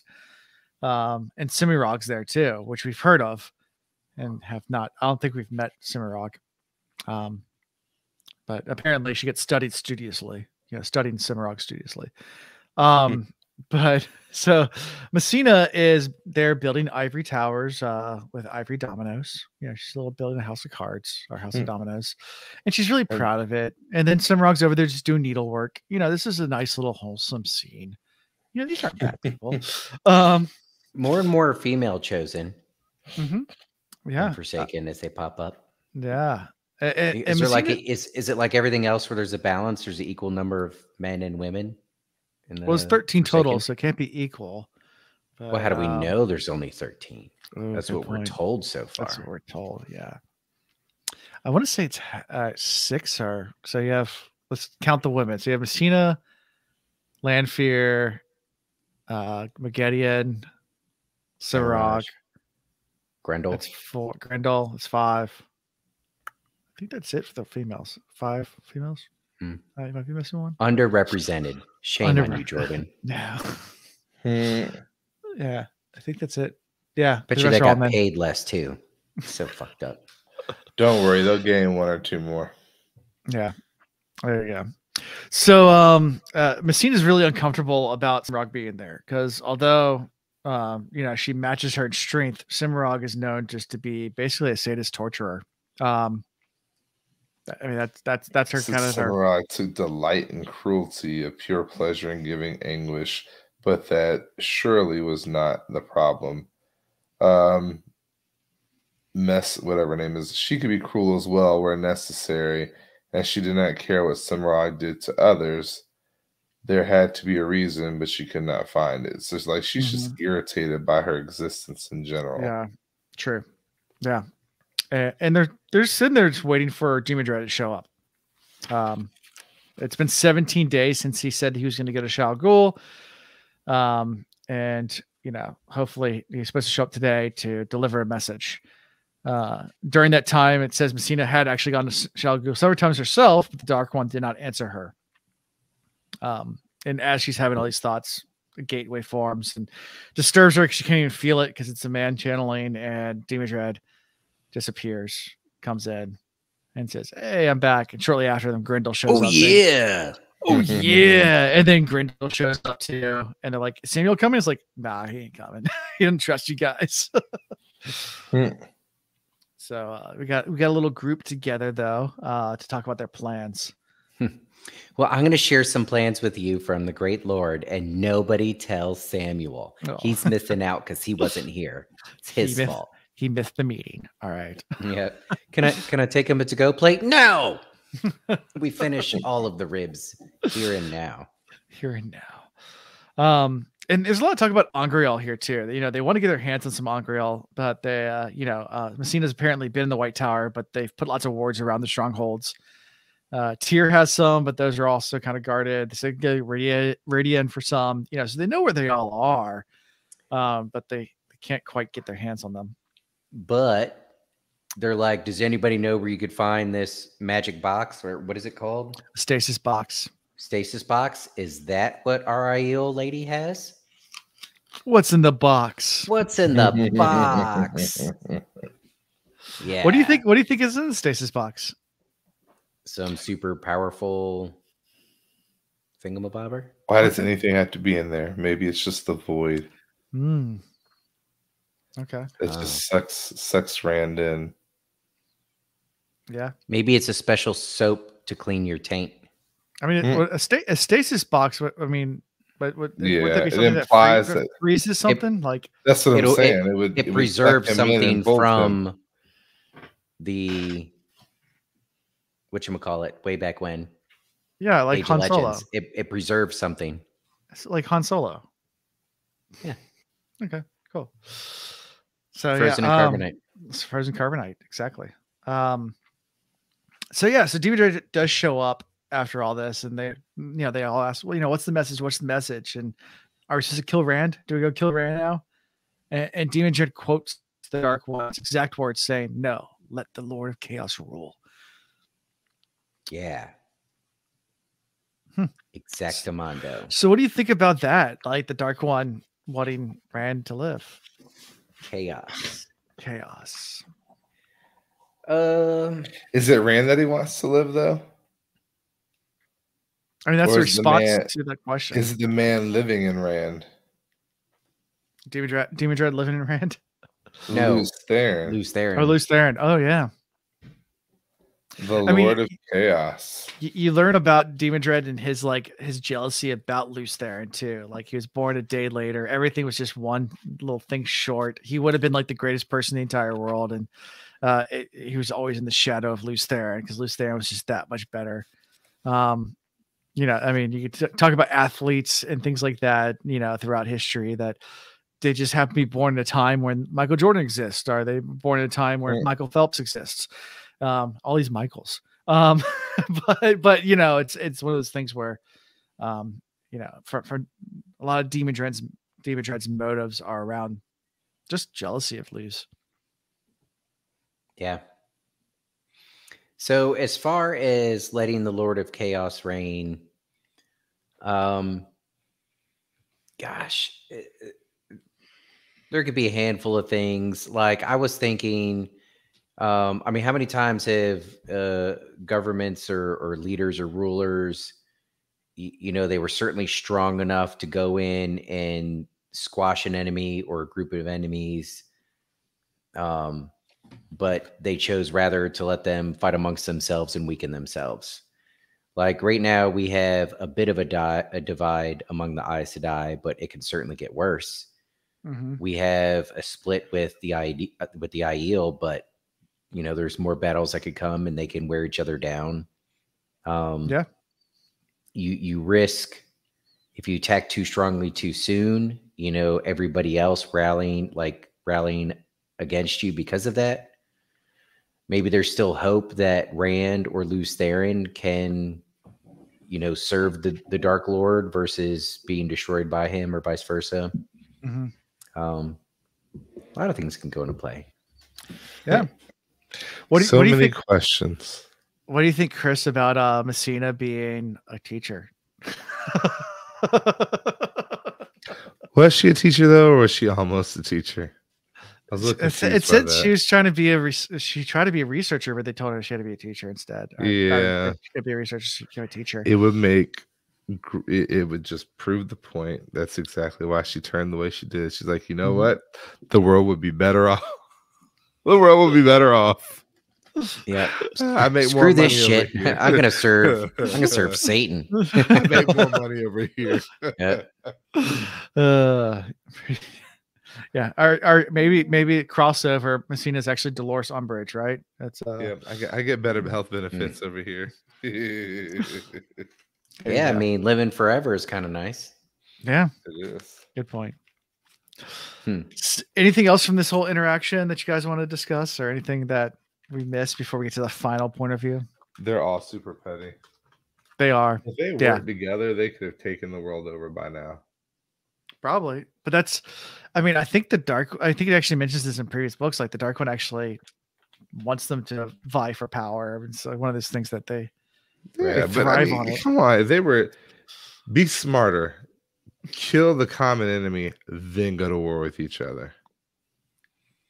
Yeah, but then you got the people like how Lanfear was thinking earlier and talking to her small group, like, all right, maybe we get lucky and a few more chosen ones get knocked off in this battle against Rand, and we'll just stay strong together, and then we will rule, sort of thing. Because some of them want to have, so at least like Damodred, when he talks about it, it's like he'll rule the world. Of course he'll be behind, the Great Lord. But other than that, he'll be ruling. Where you got the feeling from Lanfear that she had a plan and her goal was to be in charge and no one else, including the Great Lord. Mm-hmm.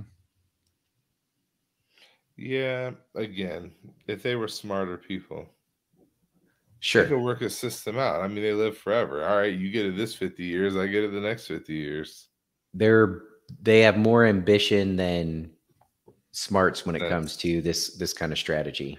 Mm-hmm. Yeah. Anything else from this before we switch over to Osengar? Nah. So this is gets a little interesting here. So Osengar's point of view, we're back in Shallow Ghoul where we started this prologue. In a windowless room not far from Shallow Ghoul. And Osengar cannot stop touching his face, looking in the mirror because to make sure it's still real, because he's younger than he was before in a different body. But it's still him. He was given the name Osengar before he had woke from his second sleep. And there's a woman with him, Erengar. Both were names of dueling daggers that were popular before the opening of the Boar. So do you know who these people are? Well, remember, I messaged the two of you and I'm like, did Lanfear and oh my goodness, his name Ravine or Asmodean just come back? Okay. Well, that's true, because Ravine was totally blasted out of existence. Yeah. Right. So it has to be Asmodean. Or one of the two that died in book 1. Yeah, Agenor and Baphomet. So Ravine was killed by Balefire, and I think Baal in the Stone of Tyr was killed by Balefire from Moraine. Yeah. So they were both Balefired. Everyone else died natural deaths. I say natural, not Balefire deaths. Right. So they still have a chance to come back. Yeah. And the Great Lord already said Balefire is the one thing he can't really save you from. He can't save you from. Yeah. But he can bring anybody else back from the dead. I mean, he's the Lord of the Grave. He can bring people back from the dead. In a different body. They just basically put your soul into a different body. So here we go. So the question is, who are these people? Well, we get some hints about Erengar because it's a female body, but he still channels Sidene, not Sidene. It even says Lanfear seemed cautious by contrast. Yeah, so it's not Lanfear. It's a male Forsaken in a female body. So one of them. So yeah. And then of course our good friend Shadar Haran comes back. Shadar Haran, our tall, big, creepy Myrtle.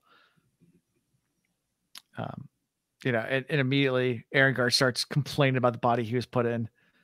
And the Myrtle's like, it's the best we could find for you, dude. Just be happy with what you got.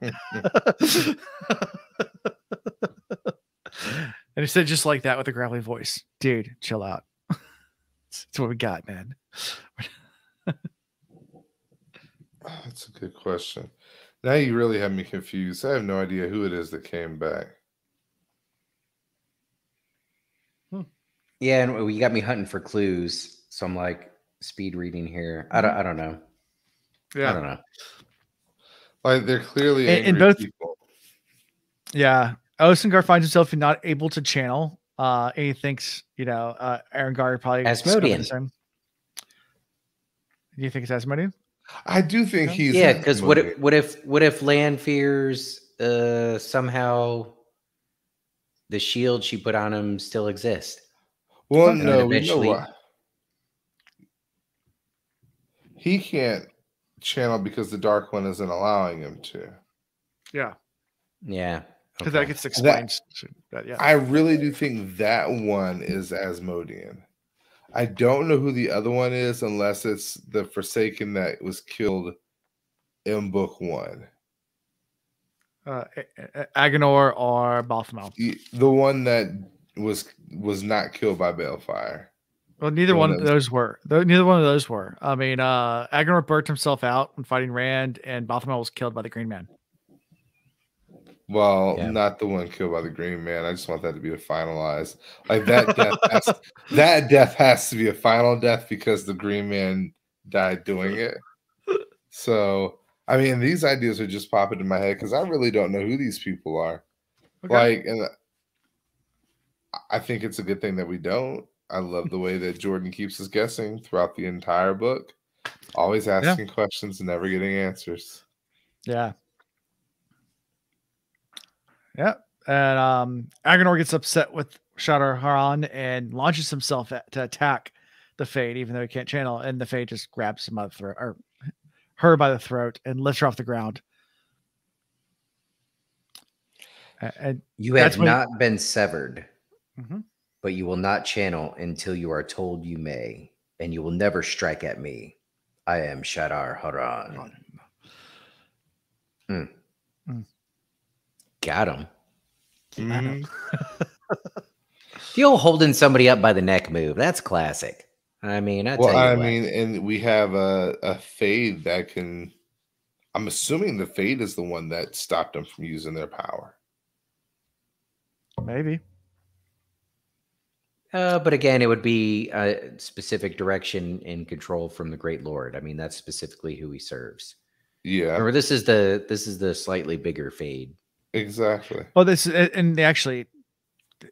when Shadar Haran says that to them. I mean, they said, you're a Murdral, you serve us, we're chosen, and he replies back saying, I don't serve you, I serve the Dark One directly, and only the Dark One. Yeah. So, yeah, that's you guys can fuck off. You can beat it. I'm with him. Yeah. So yeah. And then when Agenor agrees to submit to the Dark One, that's when he finally sets her down. And Osengar thinks it's funny that that's the body that got chosen for yeah. Got him. Yeah. Actually, I had other options, but this is what I went with. Yeah. Sucker. And you get a little bit about, I guess, doesn't it say about one of them created the Trollocs and stuff like that? Doesn't it say something like that in this little section? I thought that was before with Damadred talking about how he was there when they were first creating them. Okay, I might get sections split together. Yeah. Which is interesting that they were a creation of the Forsaken, the Chosen, or well, maybe they were created before we had that differentiation, but not necessarily a creation out of nothingness. Like it's not like the Great Lord said, "Let there be Trollocs," Right. Yeah. They were a science experiment gone right, gone wrong. Yeah. Yeah.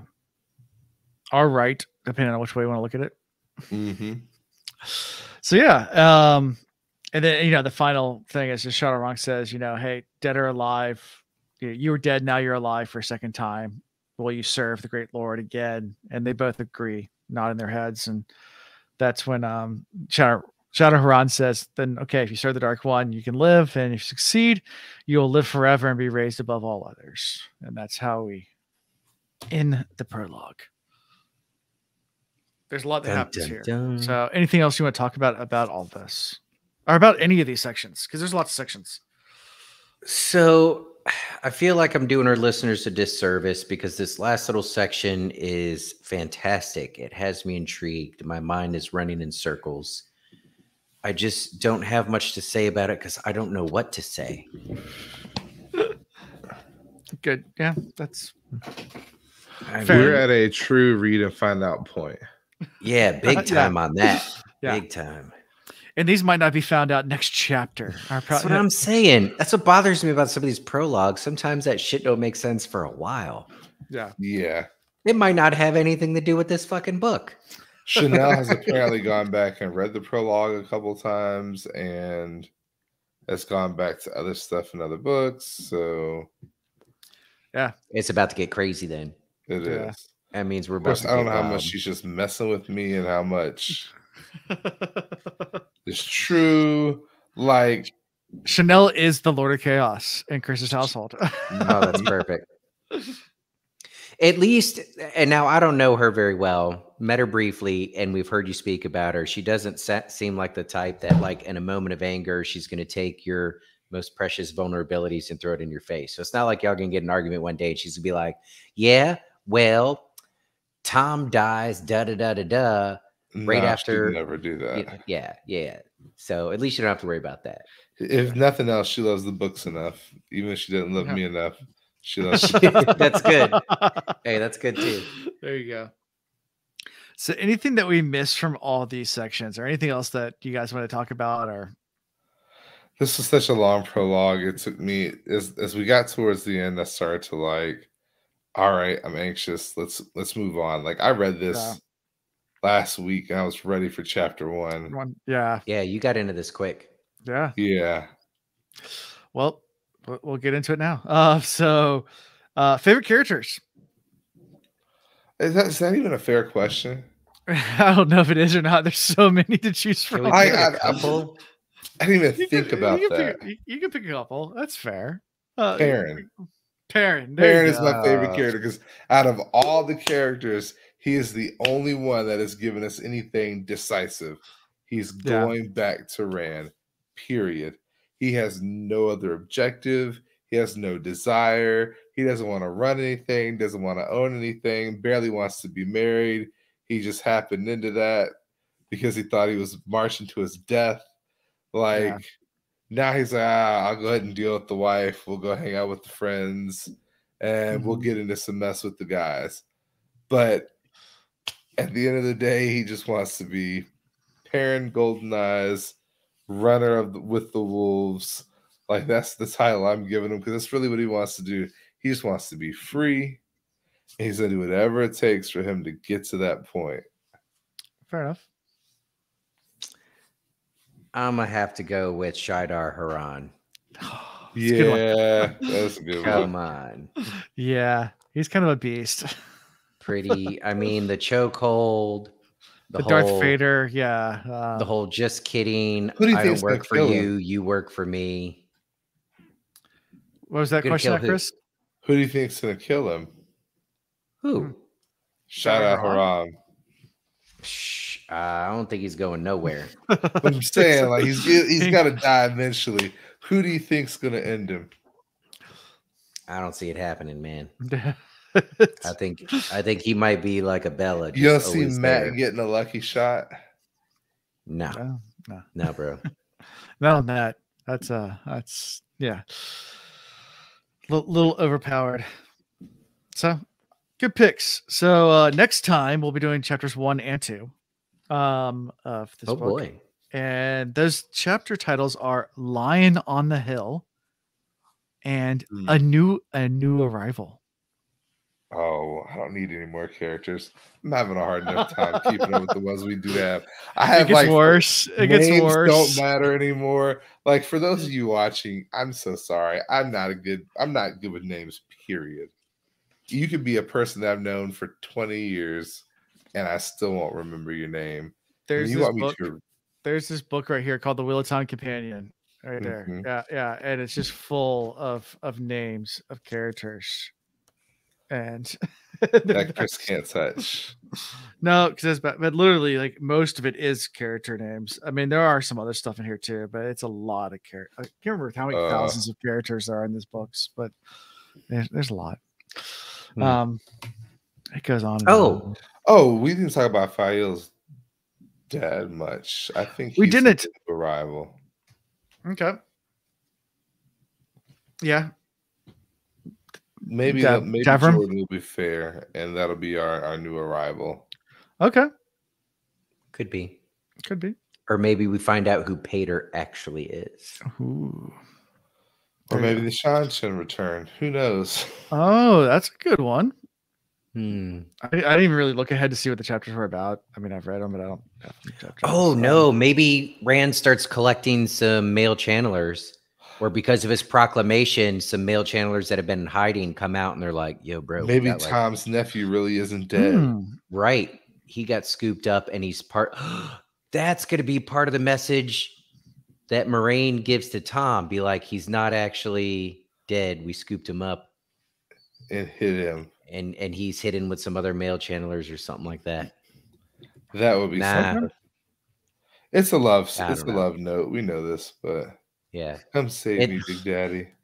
Yeah, wrapped in a blanket is the horn of the unicorn that they made love on. Yeah, was it Will Takes Allie from Will Takes did a TikTok about the love letter from Elaine. Say it's like it said like what did it say? I can't remember exactly the wording, but it was something like, "That is the most dumbest, most idiotic, most offensive thing I've ever thought of. Send." Yeah. Proofreads it twice. Like that. Yeah. Perfect. Send. But yeah, so that's what we're doing next week. And we'll be back here on YouTube again. So as long as don't lose this entire episode due to technical difficulties. So it should be good. But yeah, so how you can be found is at The Wheel Reads on Twitter, TikTok, Facebook, Instagram, and here on YouTube. We're going to be now doing this every week, so come check us out live. Make sure to hit that subscribe button. It does help to get more people to watch us live when we get the subscribe going. Also, if you hit the like button, it does, especially while we're live streaming, it does actually help with showing up other people's suggestions. You know, when people log on to YouTube, it's just like what to watch. So, those things are really important to us while we do this YouTube stuff. But also just come out and hang out with us. We can also be found at our website at thewheelofreads.com. You can find links to all sorts of stuff like our Discord server, where we will, Jake, one of our moderators, he usually will stream the week's episode in the voice chat, so you can listen to the episode before that. Also, we have lots of channels where we can talk about lots of stuff. We have merchandise. We have new merchandise. We actually do have our own baby clothes line now. So if you want onesies for your newborn up to 24 months, so up to 2 years old, we do sell onesies now. The Will Reads has gotten to the baby clothes business. I showed Chanel the onesies. She's been like actively talking about wanting to have kids now. So like we're even talking about fast tracking our plans a little bit. So I talked to since we have our little one, I'm definitely going to buy one for my youngest. So that's in the works. I think I'm done with kids. Yeah, sure. Good point. Really good decision. Yeah, sure. we might foster. We've been talking about that. And we do have a new design for t-shirts. We have some Semestia t-shirt now available, and stickers are now available too. So we have lots of stuff coming to it, and we have more stuff being designed right now too for merch. So go check it out. Our merchandise links are in our website. Also, you can support us on Patreon. That is probably the best way to support us, because that also just helps do things like provide programs that we use to run this. This does cost money to do this live stream. I could just do it through Zoom and link it in, or do it through YouTube for free, but I use a program, and there's lots of other costs that do happen through a podcast. So Plus the rum. Plus the rum. No, I don't think I've actually ever bought alcohol. Well, I can't say I never have, because I use some of Patreon money for Jordan Con. So, but we shared. But I shared that with other patrons that were there. So hey, it's a wash. But yeah, so yeah, think about that. And other than that, that's all I got for this week. So until next time. Peace. Okay, bye.